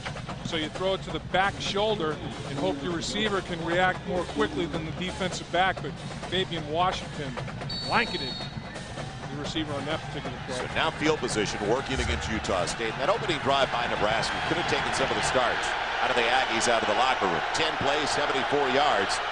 And a touchdown run by David Horn. How are they going to block him? Demario Williams. And they keep him out of the backfield. Good idea. It's up for grabs. Deflected and almost intercepted. Should have been picked off by Lionel McPherson, the cornerback on that side. He's a junior from Omaha. You know what they did? Here's the look at this little another formation, little bunch package, and they try to sort themselves out. Nebraska does an excellent job of finding out who's available. McPherson in excellent coverage there. How they blocked Williams that time is they put Cooley in the backfield. And Cooley, 252-pound guy, took on Demario Williams. I think we're going to see more of that. Cooley and blitz pickup. On the offense, breaking the sideline huddle with more than 12 players. 5-yard penalty, remains 4th down. Just what they needed. Utah State's trying to substitute some people, keep guys fresh in the second half. And they had extra guys in the huddle coming from the sideline on their punt team and trying to rotate players in. Had too many, cost them 5 yards. Now Josh Davis should give them great field position. Chait did not afford another hook. He had a 17-yard punt in the first half. Here comes the heat. Low wobbler. Chait with Davis on the return, on the run. Altering it to the sideline. Look out. Chait gets it. The punter slowed him down, and he used the face mask. It's going to be a penalty. Tack on more yardage from the 15. What a return by Davis, and he waited and showed some patience on it. And there's a flag on the play. I don't know if they're going to call. Grabbing the face mask. What? Half the distance to the goal. The block by Shanley is the thing that got it started. Shanley right there had the chop block that got the play going. Josh Davis took advantage of it. And boy, that's a serious face mask. That's potential neck damage there when you drag him to the turf by the grill. So Davis, the all-time leader in kick returns in Nebraska history, with a nice punt return. So starting I-back, there have been so many great ones. When you're the starting I-back in Nebraska, that definitely carries some weight. Yep, no question about it. And what a tremendously conditioned athlete he is to be I-back, kickoff return guy, and punt return son. Davis in the eye, on the sweep. Back on the play, Davis knocked out of bounds near the 1. Was there a hold on the edge? Yeah, I think they may be calling Peets, the big tight end, for holding on the perimeter, Joel. I think you're right.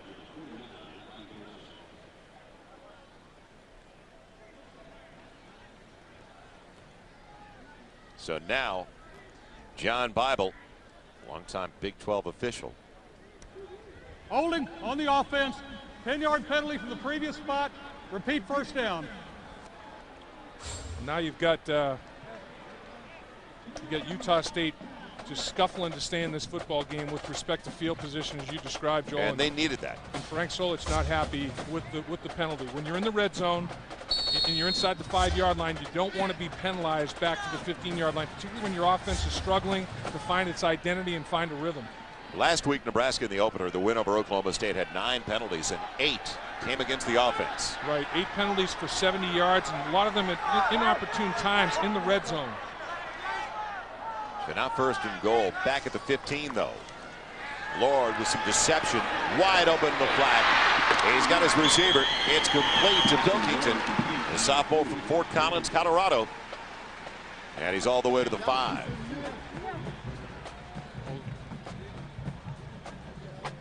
Well, Lord shows he has plenty of arm strength.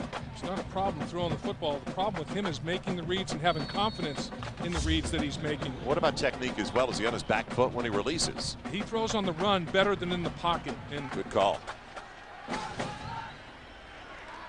Lord now 7 of 9. He's already exceeded his yardage from last week, 78. He's up to 79 yards passing. Josh Davis waiting for the block and doing all of it on his own. inside the 4. We talked about Josh's dad, Tony. Yeah. Tony's always here. Tough Tony. Looks like he can still carry the pill a little bit. 19th on the Huskers all-time rushing list, better than 2,000 yards. And you're right, he looks like put pads on, he can hit somebody. I'm telling you what, this guy was one of the toughest football players that I ever had the privilege of lining up with. And Tony was a great short yardage goal line runner, tremendous special teams player. And it's like a homecoming for you. It is. It's a reunion. Tony Davis, Tom Rude, Barrett's dad, Rod Horn went in the Hall of Fame at D-line with us. Barney Cotton was a teammate in the offensive line. This is awesome coming back to Husker land. Now Lord on 3rd and goal, corner of the end zone. A little bit too much, trying to go up top. He wanted Harrion, who is tall at 6'5", but that was too much. Yeah, and that's the kind of throw that Jamal Lord has to make. He had Harrion open and available. Harrion had 7 catches last season. There he is. And 4 of them were touchdowns, and he is wide open. You have to be able to deliver that ball accurately. And earlier, too. You're right, no question. Derek Shank was closing on the ball, but it was late. And if he hits Harrion in stride, it's an easy 6 points. David Dykes, who's already got a 23-yard field goal. DeAngelo's missed an extra point of the first touchdown, and he hasn't been heard from since. Dykes, will he be 2 for 2 today? Yes. So another short field goal for David Dykes. And 3. Perfect day in Lincoln. And now can the Aggies get it going offensively in the second half? Nebraska 25-7. Our Microsoft trivia today. Since 1960, Nebraska's had 59 first-team academic All-Americans. Well, how many of those also earned All-American honors? Now, is it going to be Dennis? How about nobody? It'll stay in the end zone for a touchback. A break for Utah State with the indecision back there, and they'll have it at their own 20. Well, the positive in the first half, the play of Chris Cooley, Mackey Award candidate. Chris Cooley, he found himself little soft spots in zone defenses, had 5 catches for almost 100 yards. He was the go-to guy, the check-down guy. Here he goes deep for the touchdown, right down the hash mark. Great adjustment to the football. 41-yard reception for a touchdown, never touched. He's showing athletic ability, flexibility. He's the total package, 6'2", or 6'4", 252 pounds, and can run. Well, now he looks for his first catch of the second half. From the 20-yard line for Utah State, and that's going to be a valuable timeout down the road if they make a game of it in the 4th. Well, we talked about the indecision just a moment ago on the return team. Now it comes with Travis Cox. You can't burn him that early in the second half. You're coming off the sideline for your first play of the half, and you have to call a timeout. Now, we just saw our Microsoft trivia, and we've given you so much time to come up with the answer. Yeah. The true definition of student athlete, 13 of those 59 academic All-Americans also earned All-American honors on the field. So here's guys that learned how to budget their time on the football field and in the classroom. And there's some tremendous names of those 13 guys that accomplished. Trev Alberts, of course, doing a lot of communications work now. Dave Remington, 2-time Outland winner and Lombardi winner. Vince is in there. Yep, Vince Fargo. By the way, Dave Remington, teammate also with the Bengals. Just wanted to throw that in there, Joel. Yeah, they're coming to their feet for the black shirts here. 73,000+ strong. Little deception in the backfield for Cox. Downfield, and Cooley, he knew he was going to take a shot. He got it in the midsection. And check that, it was the other tight end. It wasn't Cooley that time. Instead, Patrick McNutt. And Fabian Washington delivered the hit. And it's a little misdirection. Here comes the tight end across the middle. And he's open on the shallow cross and the delay, and Fabian Washington jackknifed him. Hit him right in the middle of his body and jackknifed him over the ball. That's one where you can lose a little bit of breath. I was going to say, you go up at the sideline looking for air. If not for, did he crack my rib? 2nd and 10. Second possession of the second half for the Aggies. The shovel pitch knocked down. Incomplete pass. Yeah. It is an incomplete pass. At least it should be called that way. The referee's confused. It was a shuttle pass, and it should be incomplete, and he finally ruled it that way. Yeah, some activity as well with a lost helmet for the Aggies. And the guy who is disruptive, as he was in the first half, Demario Williams. Once again, He's the guy that is all over pressuring the play, making the shovel pass take place before it was time to do so. He got the deflection, Dave. He's disruptive. I mean, he is a force. He is a penetrator and a disruptor at this spot. A lost third quarter so far for Utah State. Now 2 of 7 on third down tries. Cox is not going to get there. Guess who? Who else? Almost another sack. That would have been his 4th of the game. Cox barely got across the original line of scrimmage. Well, what Utah State is trying to do, here's Williams. Who's going to block him? Cooley. Cooley is going to line up as a fullback. Cooley will protect, and he does a good job. He picks him up, but he's doggedly determined. He's not going to stay blocked. He's going to separate and chase the quarterback down. He finishes plays. Cooley did a good job of consuming him, but you have to finish him because he's not going to quit. Now Chait to punt again to Josh Davis. Set him up at a first and goal on his last return. And nothing on that one as Cooley dives to get a touch on it. But still, Nebraska's going to have it inside Utah State territory. So the special teams hurting the Aggies as well. Pre-game show, JB, Howie, Terry, Jimmy, all coming your way tomorrow. It starts at noon Eastern before our Fox NFL doubleheader. We'll sit down with Bill Parcells, state of affairs of the Cowboys, and what about the Rams? First game of the doubleheader against the Giants. Fox NFL Sunday, all at noon Eastern. As the Cowboys are part of the second half of the Twin Bill. Short field again for the Cornhuskers. They've got it at the 44 of Utah State. Nothing doing that time. Aggies shut it down. Justin Jackson, the underneath tackle, right on top of the situation. As strongly as Travis Cox started the football game, Joel with 6 straight completions. He's got 6 straight incompletions to start the second half. So as well as it went early for Utah State, it's going poorly to start the second half. And a big factor in that, number 7, Mario Williams, with that pressure. Huskers up to the line in a hurry. No gain of the carry for Davis. Now Lord after the fake, looking back to throw to his tight end Harrion. He's got a first down if he can maintain his footing. This is his turf, yet he goes down to the 38. Yep. Got his feet too close together and got on the edge of his skis and wiped out. As he tried to slalom up the sideline, couldn't get there.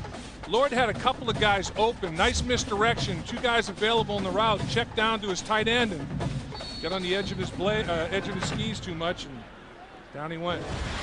I didn't know you were such a downhill racer. Yeah, I'm a slalom guy. And you saw the blacks come up out of the turf. It's ground up rubber tires on this field turf, and that's what gives it the resiliency. Whenever you're on the slopes, I want to be on another mountain. Big hole. There goes Davis into the secondary. And touchdown saving tackle by Terrence Washington. Josh Davis has it 1st and 10 of the 18 for the Huskers. A quick hitter by Josh Davis. And when Josh Davis finds a hole, he accelerates through it as well as anybody in the country. And he just got upfield and like a runaway Bronco out there, taking it for every inch that was available to him. Davis now with 12 carries for 57 yards. He had 95 on 20 carries last week. That was a career high in both categories for Davis. Senior from Loveland, Colorado. Spinning his way for extra. Good job just to get it down to the 15-yard line. So third quarter domination by Nebraska. And it's almost like last week, Texas, New Mexico State, where you see the Big 12 team, in this case Nebraska, starting to wear them down. That beef in the trenches. And it shows up in special teams too, Joel, because on the road, Utah State can't travel that many people. So a lot of their number 1 guys are covering kicks and covering punts.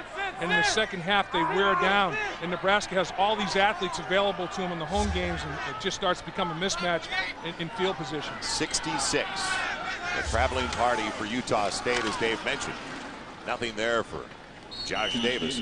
Now it's a win for Utah State's defense if they can just hold him with Jake Stewart in on the stop. If they can hold him to 3 like they did in the last one in a short field. Yeah, that's the key.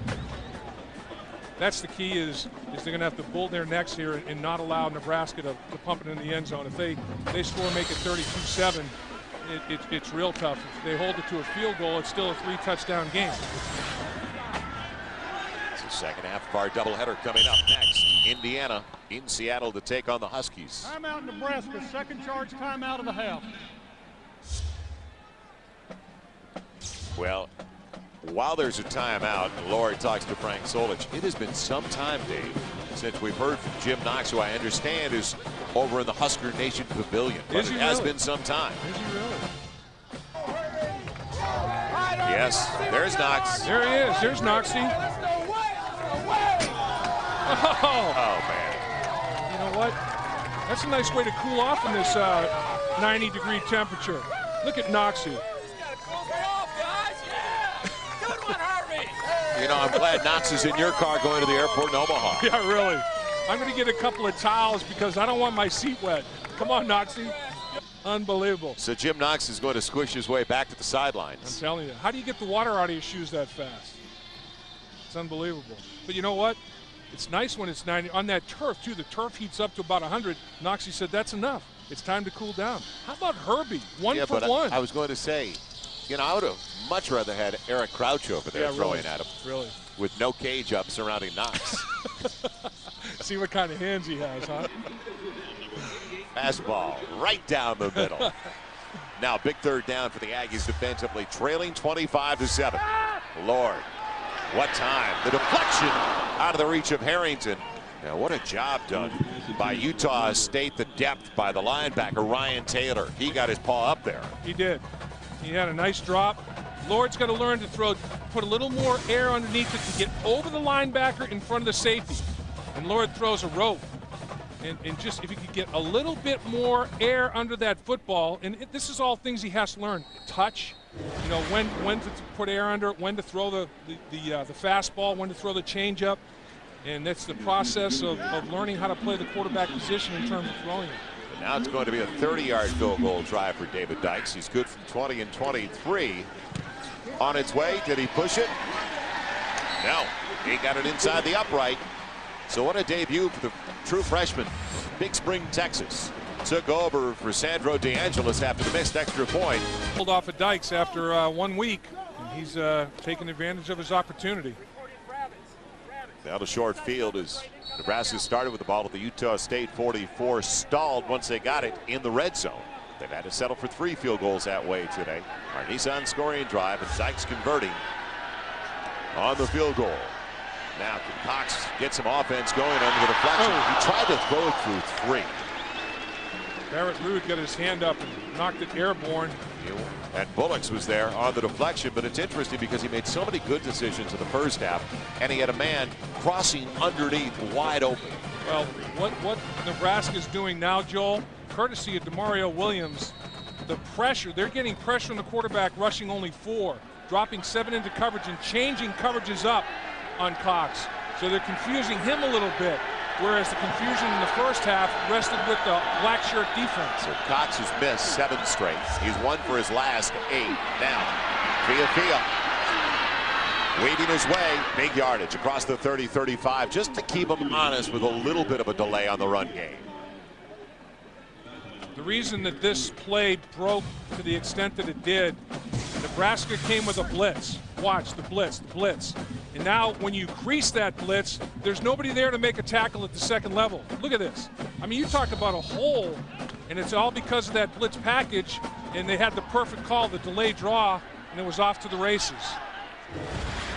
First down of the second half for Utah State. Believe it or not, it's not by way of the pass. It's on the ground with David Fia.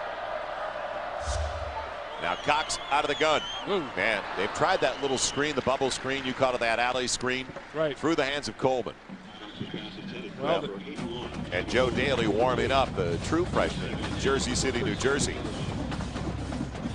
And we were told by Frank Solich yesterday that he wanted to get him in the second quarter if it wasn't too tight, because he didn't want to put pressure on Joe Daly. Right. Well, it was too tight. Yeah, if they had control of the game, actually Barney Cotton was hoping to get him in about the 4th series of the game, but Utah State had it going in the first half. Joe Daly will make his debut now. 3 down, Fia, offside Nebraska. Can he get to the marker? And now an interesting decision. I don't think you have a choice. You got to make it 2nd and 5. Otherwise, it'd be 3rd and a deuce at the 45. Carricker over there on the hit. Yeah, Carricker a little bit overzealous. You can't listen to the quarterback. Watch the football. When the ball moves as a defensive lineman, you move. Tune out everything else. The redshirt freshman Kennewick Washington jumped off. and you come off the bench and you get some snaps coming and you're saying, ooh, I'm jacked up, and ooh, oh no, let me get back. Too late. No can do there. Take the 5 and keep the down. Defense is offside. Penalty is declined. Interesting. Brings up 3rd down. Well, 3rd and almost 2. I would have taken it 2nd and 5. Down meant more to me. Yeah, I agree. I agree with that decision. Let's see how this pans out. So here we go. Can they pick up about 2? And it's put on the ground by Cox, and he won't get there. It worked out. It worked out for Nebraska. Yeah. So 1 first down and a punt coming up for Utah State, unless they're big gamblers. They're going to go for it at their own 45. And you're down 28-7. You're down by 3 touchdowns. Inside of 4 left in the 3rd. They're not going to gamble. You know, this is the first time this has happened. And then when things go poorly, it's like the old Morton Salt commercial, when it rains, it pours. And now for the first time, you have a center quarterback exchange problem. That's fatigue. They need a big punt from Ben Chait. A better one, at least this time, as Davis is going to take it on an angle to the 12. And outside of the 20, he gives Nebraska the football at their own 23. So a long field for a change, as Cooley was down there in on the hit. So don't forget, tonight and tomorrow, if you fantasize about football, this is your show. It's the Ultimate. So night and tomorrow, and you got it tomorrow at 10:30, 7:30 out on the West Coast.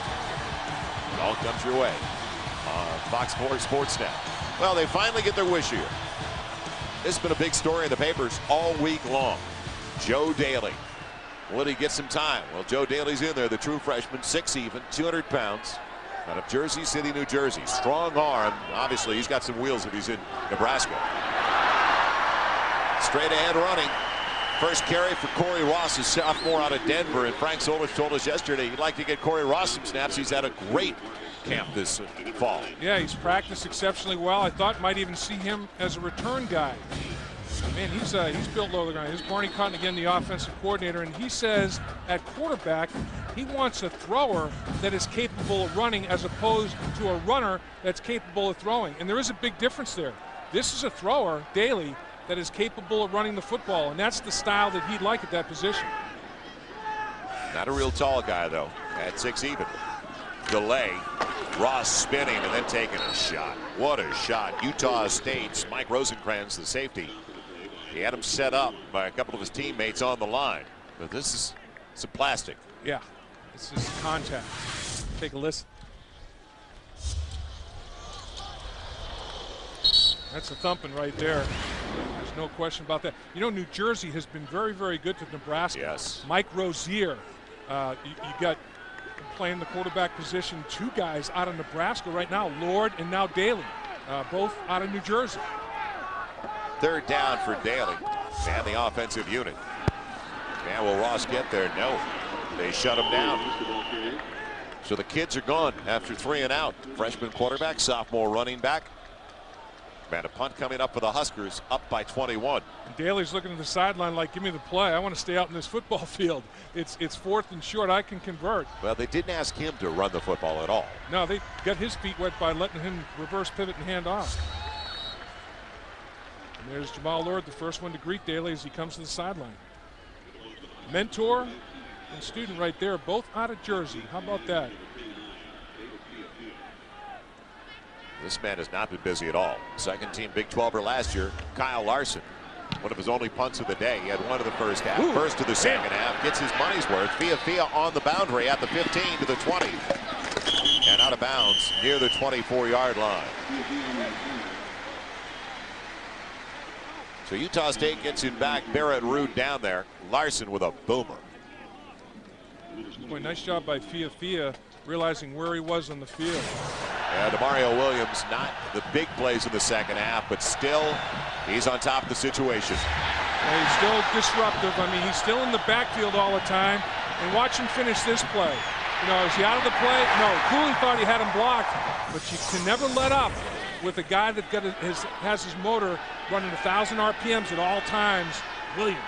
He had 3 sacks in the first half. Now, can Cox get the offense going? Underthrown. trying to get it to his wide receiver, Raymond Hicks. McPherson again on the coverage. So it's been a struggle for Travis Cox after a very successful first half. He has thrown for 147 yards. He's going to have to hit for what he did last week, 280, for his team to get back in it. He threw for 280 yards on 19 completions last Saturday. And you know what Demario Williams has done? Another thing, Joel, is because of his presence at the line of scrimmage, you don't see all the formations, the motion, the window dressing. They're coming out and lining up more and just running plays. And it's because of his influence, and now they're more confident defensively in making plays.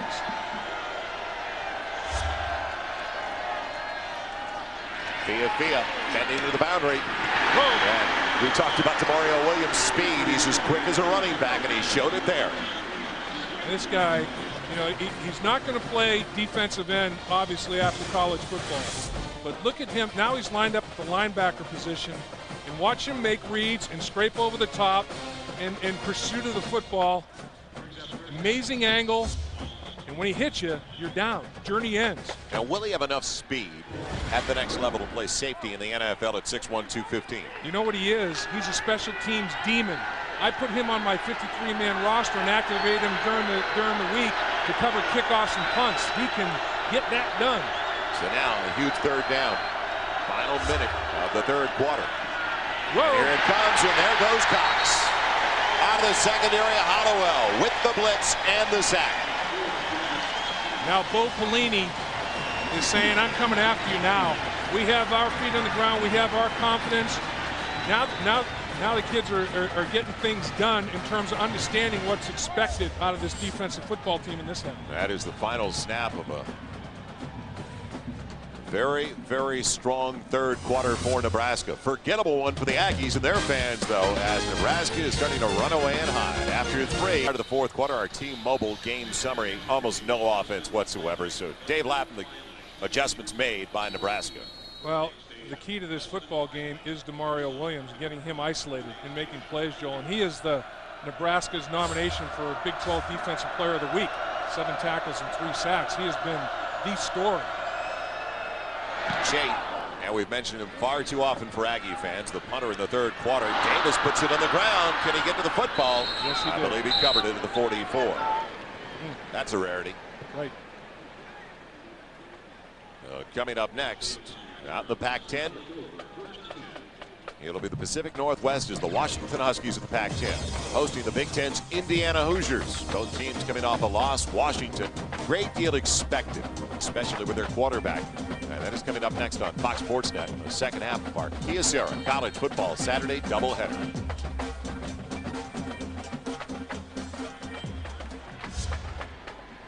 Now, Joe Daly is going to stick around at quarterback once again for the Huskers, the true freshman out of New Jersey. He only had 3 snaps, and now they're asking him to do something with his arm. And wide open, his wide receiver, Ross Pilkington. So a bullet to Pilkington on the move, and he showed the arm strength to the 43. Well, the thing about Daly, the coaching staff says he's got the strongest arm, the quickest release, and the most accurate thrower. Watch the release on this one. Little misdirection, fake, stumbles coming out, but the ball's gone, and it's gone quickly, and it's gone accurately, and the crowd loves it. This kid can definitely chuck the rock. Well, if it's going to get to the point, and we talked about it before, where they can't get balance in the attack from Jamal Lore, they're going to have to look at Daly. From the 43, Daly on the edge, calling his own number, and almost weaved his way back into plenty of real estate that was available. He's chopped down to the 41 after a gain of 2 by Nate Frederick. It's interesting how Barney Cotton got him involved in his first appearance at the college level. His first series did nothing but hand it off. Second series, he says, okay, your feet are wet now, Joe. Here we go. You're going to throw it. You're going to run it. You're going to be the guy. So he let him get his the taste of it without putting pressure on him. But immediately, the next series, make some plays for him. Well, field position has been the key for Nebraska. They've started with it on an average in Utah State territory. Yep. Now showing us the option with Daly. He'll call his own number, break a tackle, and get a first down into the secondary. Whoa. Daly down to the 18-yard line. He didn't quit. He let it slide by, showed some patience late, and Putnam finally caught up with him. Boy, for the second consecutive week, we're seeing nice debuts. Vince Young for Texas last week, showing an ability to throw it and an ability to run it. Daly this week for Nebraska, coming off the bench. An ability to throw it we saw. Now watch the ability to run. Make you miss. Make you miss. Try to finish. That's pretty good effort right there by Daly. He shows some nice acceleration. He's got the package. But I agree with Barney Cotton's assessment. He is a thrower that's able to run the football. He can really throw it well. But at only 6 feet, you got to figure they're going to get him out of the pocket occasionally, so he has passing lanes, and you can see wide open. Pilkington again, inside the 10. And close to another first down at the 9. It's the second time they've run this little misdirection, and then out of pocket, as you described, Joel. Right at you. Good, accurate football thrown. Pilkington makes the catch. They've only got a handful of plays for Daly. You know, they have the Daly package, the Daly double package, you know, and he comes in at quarterback and he's going to execute, you know, like 3 runs, maybe 3 passes. Barney's going to call him over and over again and get him comfortable. So you want to be exacting with the Daly double package. There you go. I like it. I like it. Now they go 2 to 3 tight ends. They got the big folks motion in one. Boy, you're salivating over here. I'm telling you. Bouncing outside, Corey Ross, first and goal, Huskers at the 6 of the Aggies. You know, we showed the graphic, Utah State with the short field. Nebraska's average drive start at the Utah State 45-yard line. 9 of the 13 drives this year against this defensive football team have been less than 50 yards that they've had to generate. I mean, so field position has been a big problem for head coach Mick Dennehy, and when you have field position problems against the Big 12 team, it can get ugly-oogie. And time of possession, because of this stat, rushing yardage, has killed him as well. They've been in the field way too long. Stumbling his way on a first and goal is Ross near the 5. Brought down by Papinga.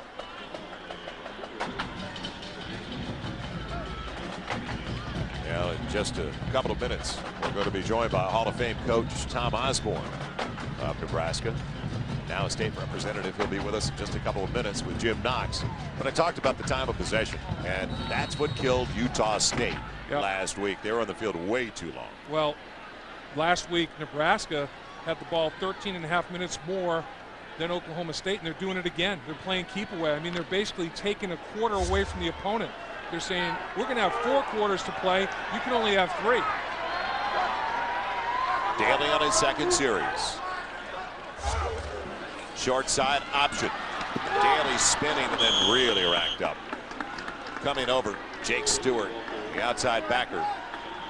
So it's going to be 3rd and goal inside the 5. I'm anxious to see Coach Tom Osborne, see how he's doing. Not only a Hall of Fame coach, but more importantly, a Hall of Fame person. Just a great man, and just, you talk about a legend. I don't think legend's big enough to describe Coach here in the state of Nebraska. I got a feeling he'll keep his distance, though, from Jim Knox, who just got out of the dunking booth. I bet you Knoxy, I bet he's all dried up and looking clean. What do you think? Now, movement up front on the edge, and it was Harry in the tight end. It'll cost Nebraska 5. Yeah, you don't want to make these brain cramps in the red zone. Ball start on the offense. 5-yard penalty. Remains 3rd down. He's got a date later tonight. He wanted to get there in a hurry. Yeah, exactly. A roast is in the oven. He's in a hurry. He's in a hurry to get home to get it. You can't flinch. You can't start early. And once you do, can't reset now. You can't move, you can't sneeze, you can't cut, you can't do anything. You get in that 3 point. You got an itch it later. Yeah, exactly. You gotta grin and bear it. The Daly averaging almost a first down per lug. That dog will hunt. So here we go on 3rd and goal as Daly has taken them from their own 44. It's at the Aggies 9. Fade, corner of the end zone. Harrian's there, off his fingertips. Well thrown ball. Oh, you got that, Joel. Wow. Nicely thrown football there over the outside shoulder. The only guy that can make a play on the ball is Harrian. And this Harrian flexed out. Now, you know, he's a tight end, but I can see him as a slot receiver as well. Runs a nice route. And all you have to do in college football, 1 foot in possession of the football. He would have had the 1 foot in if he could have sticky fingered the ball right off the finger. The left foot's in. If he could have caught it, it would have been a touchy down. So Dykes, busy guy today. He's looking for his 4th. They've all been chip shots. Yep. Not much more than an extra point from the 16 or 26-yard attempt. And it looks like a 50-yarder, doesn't it? Exactly. Perfect 4 for 4.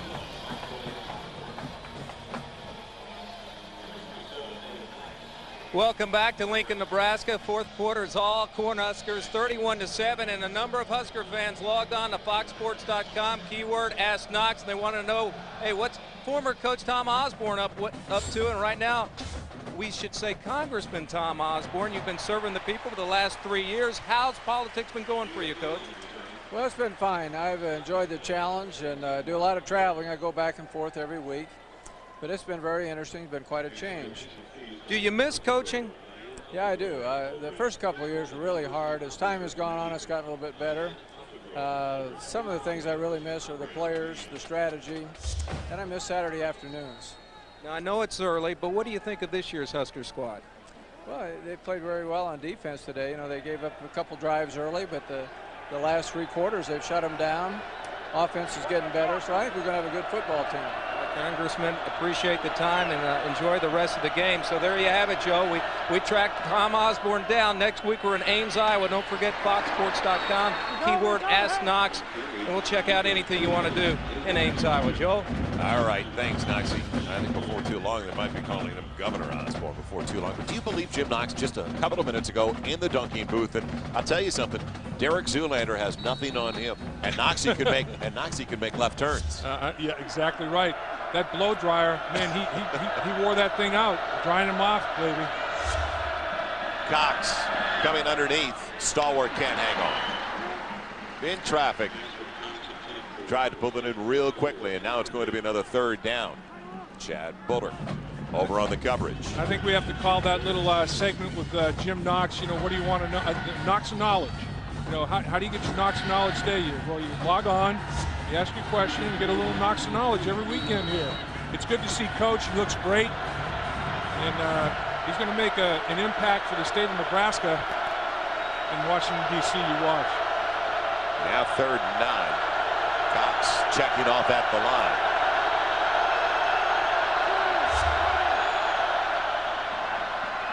Pocket holds up well, and he overthrows the world. Into double coverage. Closest one to it for Stalwart. So double coverage, it's been a tough second half. In fact, Knox is only 1 for his last 12.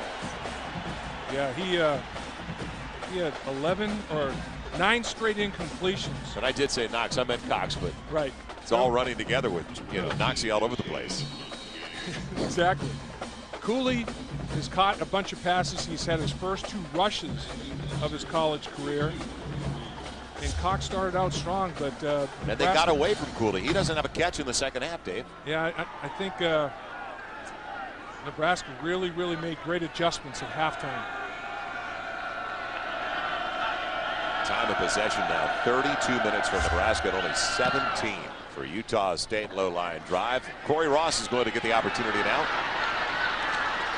And good field position as Ross takes it barely in his way to the 44-yard line. We'll come right back. You're watching Fox Sports Net.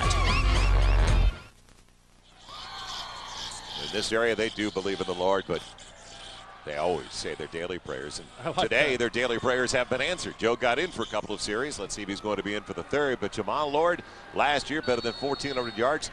3rd best. Labatt Blue, rushing numbers, 3rd best among Division 1A quarterbacks. That's a pretty strong statement right there, but Daly is still at the helm. Joe Daly takes over at the 44. Corey Ross the single in a 2 tight end formation. And showing the option. Now Daly in trouble. What can he manufacture as he tries to pick up blocks? And he gets a couple to the 50. Horse Cotter down, but not before he got a first down and showed his wheels to the 45 of Utah State. Well, this is athletic ability. You can't coach what Daly did here.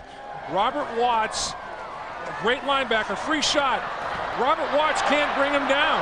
Daly spins away and he's off to the races. And he turns a negative play, if Watts can tackle him in the backfield, into a positive play and a first down. How do you defend athleticism and natural ability like that? That's why people say their daily prayers. Nice average. 4 carries, 38 yards for Daly. Play fake, straight drop this time. Showing touch, first down at the 30. I like the way he led the man just out of the reach of the backer who was dropping Pilkington. Another grab. And I love the way Pilkington always sells out for his quarterback. Not the least bit fearful of leaving his feet and going full extension. He landed hard, rubbing up that left hand, left wrist a little bit. This kid gives effort to catch the football. Set a freshman receiving record last year. Did a nice job, and he's picking right up where he left off in terms of number of catches. And boy, this could be a daily occurrence. Daily quarterback, huh? There's going to be plenty of plays off of that one. Corey Ross. It's over, it's over. Takes it down inside the 27. So about 3, almost 4 for Ross. Pulled down by Robert Watts. This defense has been on the field. It's unreal. The disparity in time of possession between these two teams as the second half has been so one-sided. 8 1/4 to play, and all now you can hope for is everybody gets out healthy and the clock keeps moving. Well, that's the big thing. Last week when Vince Young came in, his team had a 45-7 lead. When Daly came in, the game's in control. Defenses are worn down. They come in with fresh legs. The real evaluation is get them in earlier. Spread the defense a little bit this time with 3 wide receivers running to that side. The wide side of the field. Daly. Pop. Out of the secondary coming up, Mike Rosenkrantz. He had a good hit earlier in the game. Yeah, he's their best thumper in the secondary.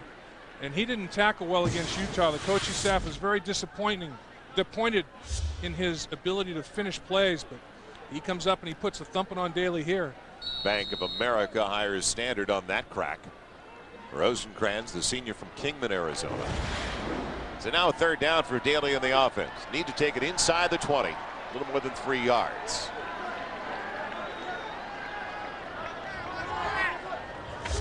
Power formation. Corey Ross. He's got the first down. Helmet lost in the process. And a first down for the Huskers to the 18. Well, the Huskers find themselves in the red zone once again. The red zone early season stage has been the twilight zone.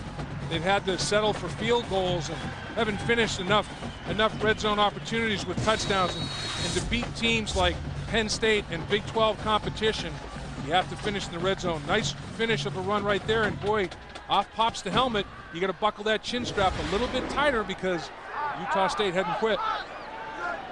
Final 7 minutes of play in Lincoln. Ross on the option pitch gets a nice hop. He takes it straight to the sideline. He gets back to the original line. He tried to make something that wasn't there. Papinga in on the hit. So last year, and get back to some thoughts on the balance that Nebraska needs. Here's the option once again. Pitch a little bit high, a little bit tall. Not the tallest player on the football field as it sails over Corey Ross's head. And take yourself right out of the red zone by fumbling the football. So the red zone continues to be the twilight zone. Seems like there's an invisible fence in the red zone, and the offense gets a slight correction, goes backwards. A loss of 8, back to the 27. So Daly out of the gun. Horn, the only one in the backfield in the play fake.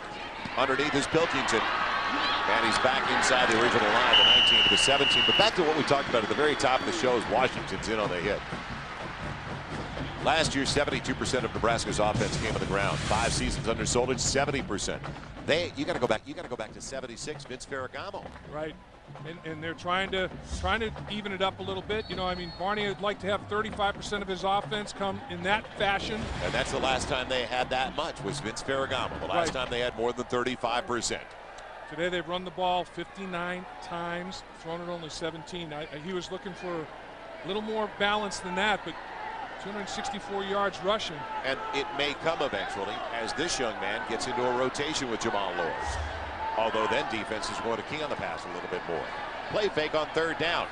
Daly maneuvering his way. And barely tripped up. Short of the first down by 6 at the 15, and Dykes is going to have the opportunity for a 5-for-5 day. I think when you're starting to create an aura of throwing the football, you have to do it on the early downs. You have to throw the ball more on 1st down, whether it's play action or getting him out of pocket. And I think Barney will evolve to doing even more of that. He did it some. I think he'll even do it more against the likes of Penn State and try to be more unpredictable and make the defense defend the whole football field and all those kind of things. And now they're not going to take the chip shot field goal. Instead, they'll go for it on 4th and 6. Need to get it inside the 9 for the 1st and goal situation. What they're saying is if you're good enough to stop us, Utah State, you get it back. Daly trying to buy some time. Look at the maneuverability of Joe Daly. He gets it hard to believe. He's got a touchdown.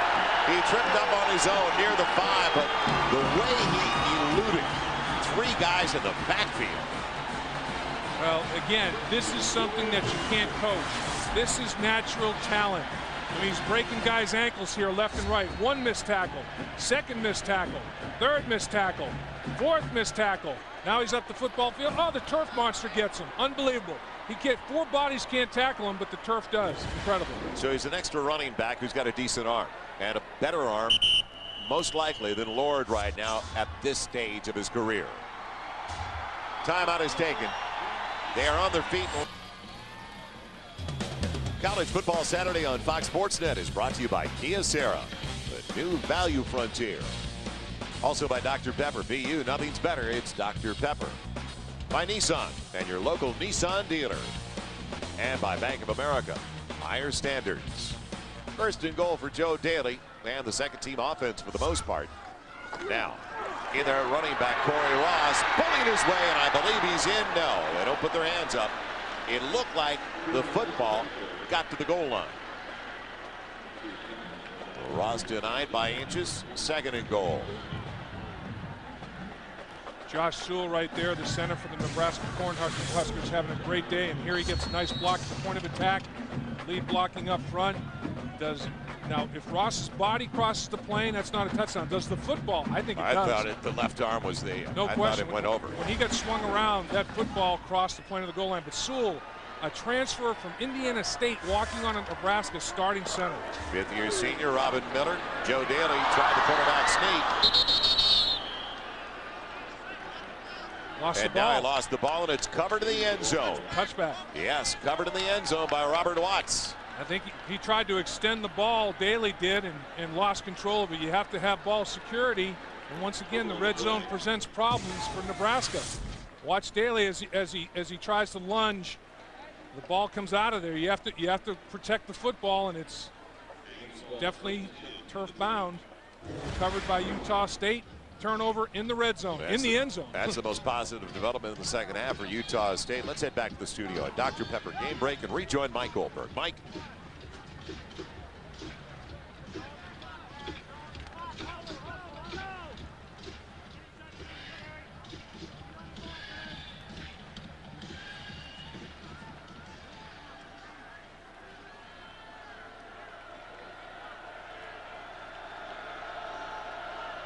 Now from the 20-yard line, Cox, and almost into the hands of the lineman.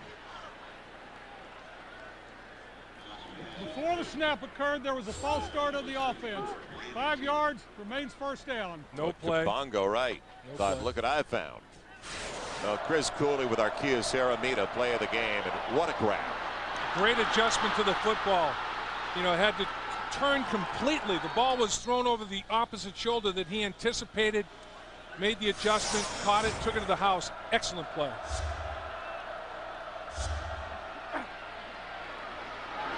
Now breaking out is Sophia Thea, the senior from West Valley City, Utah. Now just trying to keep the clock moving out of the 24-yard line with a little more than 3 minutes to play. So McDenne's squad, give them credit. The first half, they hung tough with one of the most physical teams in the Big 12. Second half, though, Barney Cotton's group down in the trenches just beat them up. Yeah, they did. They established control of the line of scrimmage. He said many times he wants to be the most physical offensive line and therefore the most physical team in the Big 12. That's one of his goals. 408 yards offensively to 178. Good grab. And right at the first down is Coleman. Jim Knox, what's going on? Hey, Joe, right after that fumble, Joe Daly came to the sidelines. Frank Solich asked him, hey, what happened? He said, busted play. He said, I didn't get the signal in time. So that's what happened. He's blaming that on a busted signal. Well, you know, that was a problem in the first game. for the first time in a while. Nebraska used to messenger plays in with players. Now it's all hand signals from the sideline, and there's still growing pains there, particularly with a young quarterback. Quarterback sneak. Cox has the first down. Drive is still alive. Out to the 32 for the Aggies. Order me a little pepperoni on my pizza. Get it delivered to the booth, huh? What do you think? I was thinking 3, but someone's walking in between them. Daly is definitely. You can hear what he an said. He said somebody was walking between the men sending the signals. So he decided to just try to make the best of it on his own and go up and over, but he forgot the football. You know, look, he's looking at his wrist. He's got plays and formations on his wrist, and they're going through the checklist. You know, with this formation, here's the play. That's the Daly package on that left wrist. Time for Cox and a wide open receiver. Hold up, guys. Hold up, hold up. He's got a first down with Coleman. Kenny Coleman, the senior from Palo Alto. That'll move it to the 42 of Nebraska. So Nebraska now not rushing as many and very soft in the secondary. You know, the Nebraska's generated over 400 yards offense, like you said, Joel, but they're still having red zone problems. They have to finish drives in the red zone with touchdowns because Penn State in competition in the Big 12, that's going to be a huge factor. You can't settle for field goals or no scores when you get in the red zone. You've got to finish. Mike Goldberg, Kellen Winslow, Billy Ray Smith all coming up with a post-game report at the conclusion of our matchup. Fia on the carry. And the clock rolls down to about 90 seconds left. So what a perfect day if you're a Nebraska Cornhusker fan. Some anxious moments in the first half.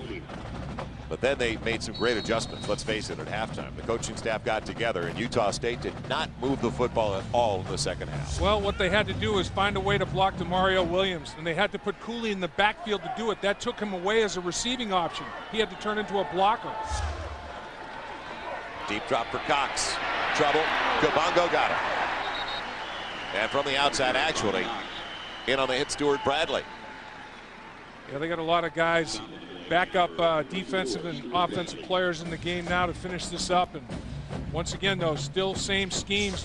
Bo Pelini wants everybody attacking. Was there any doubt who our player of the game was going to be today? The difference maker. I mean, Demario Williams, nobody could pass block him. They tried to double team him there with the running back. His speed got up the football field. 2 forced fumbles on 2 consecutive snaps. Here they double team with Lyman. He runs by both of them. I mean, he had a star on his chest, and he was S on his chest. They needed kryptonite. That was the only way not to, handle Superman today. He tied the school record for sacks by a linebacker. Leroy Etienne did it, the last one to do it, against Oklahoma back in '88. And he got 3 sacks in a half. He got 3 sacks in about 6 minutes. Yeah, he had him on back-to-back snaps and forced fumbles. He had 2 sacks, 2 forced fumbles, and a fumble recovery in 2 plays. Now that's pretty productive. I mean, that's unbelievable. He was the leading tackler on the team last year. He's a senior from Beckville, Texas, which is not far from Tyler, Texas, northeastern part of the Lone Star State. There is the Big 12 Defensive Player of the Week. I'd be pressed to think who had a bigger outcome on the football game in any game than this guy had in his. Well, last week we had the Special Teams Player of the Week, Selvin Young, for Texas. Right. And I agree with you. Defensively, he should be the Defensive Player of the Week. Now 3rd and long. Out of the timeout, Cox on a quarterback draw. Needs a block, got it. He's got a first down to the 30 of the Huskers. Looking ahead for the Cornhuskers, and we talked about the balance they need because some of the difficult road games that they're going to be looking at, they're at Missouri, at Texas, and they finish up with their arch rival in the division, Colorado. Right, and even Kansas State comes knocking here. Texas A&M, they're going to have to get things done in the red zone. I think that's the biggest thing they have to get accomplished offensively is balance their offense and score points when provided opportunities. Don't settle for less than touchdowns. Cox trying to get into the end zone. The final minute of play on a jump ball. Collinsworth has it knocked away. Good play downfield by Terrell Butler. And I'd like to tip my cap to Mr. Cox. He started off with 6 straight completions, and he took a beating today. He's going to be in the jacuzzi. He took some thumps, and he just hit twice. Hit by the player and then hit by the turf when he went down. And he stayed in the pocket, and he kept throwing and chucking the different guys. He involved a lot of players distributing the football.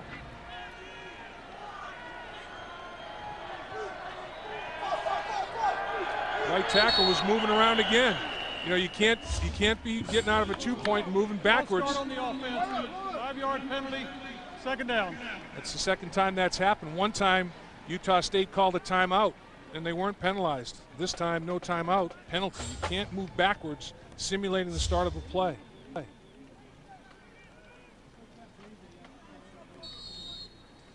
So it's back to the 35-yard line with 38 seconds left. All Nebraska in the second half, a dominating second half. They put a lot of heat on Travis Cox. As you said, though, he is going to be sore tomorrow. Fia weaving his way. And will they get another snap off in time as Chad Buller, the linebacker, came up to make the play.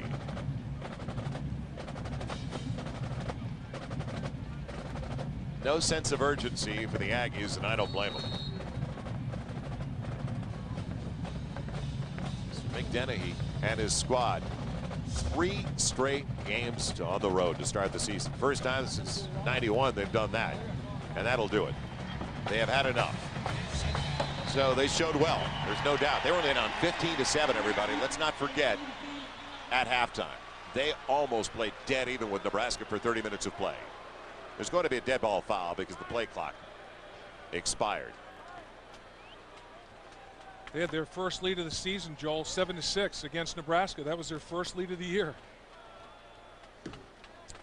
Coach Dennehy said, I want to run one more snap. Well, call the timeout with a second to play. And he's going to kick line a up field for goal. Field goal Right. opportunity.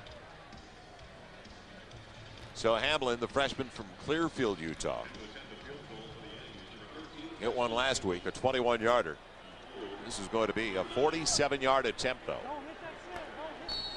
Nebraska blocked one last week against Oklahoma State, and they had one of theirs blocked.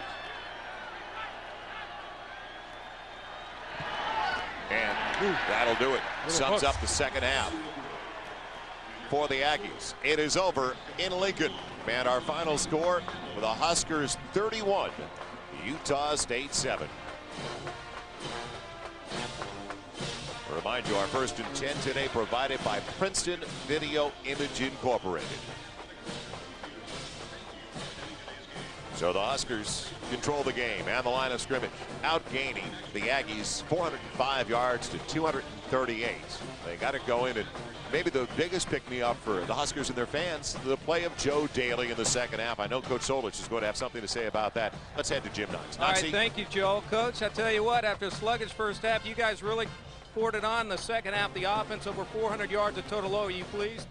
Well, you know, there's still some rough spots, an awful lot of rough spots that got to be ironed out. But you know, we've given a very good team effort now for 2 games. I am really pleased about that. But we could execute better on the offensive side of it. I thought our defense took a little bit of time to get adjusted to what they were doing, but once they did, they caught up to things pretty quick. How about the black shirts? Demario Williams was in the backfield the entire day. Demario now has had 2 great games. He is a great player, great speed, and just great instinctiveness. And so we're really pleased at the kind of start that Demario's had. Coach, appreciate the time. Congratulations on the win. Joe? All right, a 24-point win for the Huskers. For Dave Lapham, Jim Knox, I'm Joel Myers. That'll do it from Lincoln, but stick around. Let's head back to the studio with Mike Goldberg, Kellen Winslow, and Billy Ray Smith.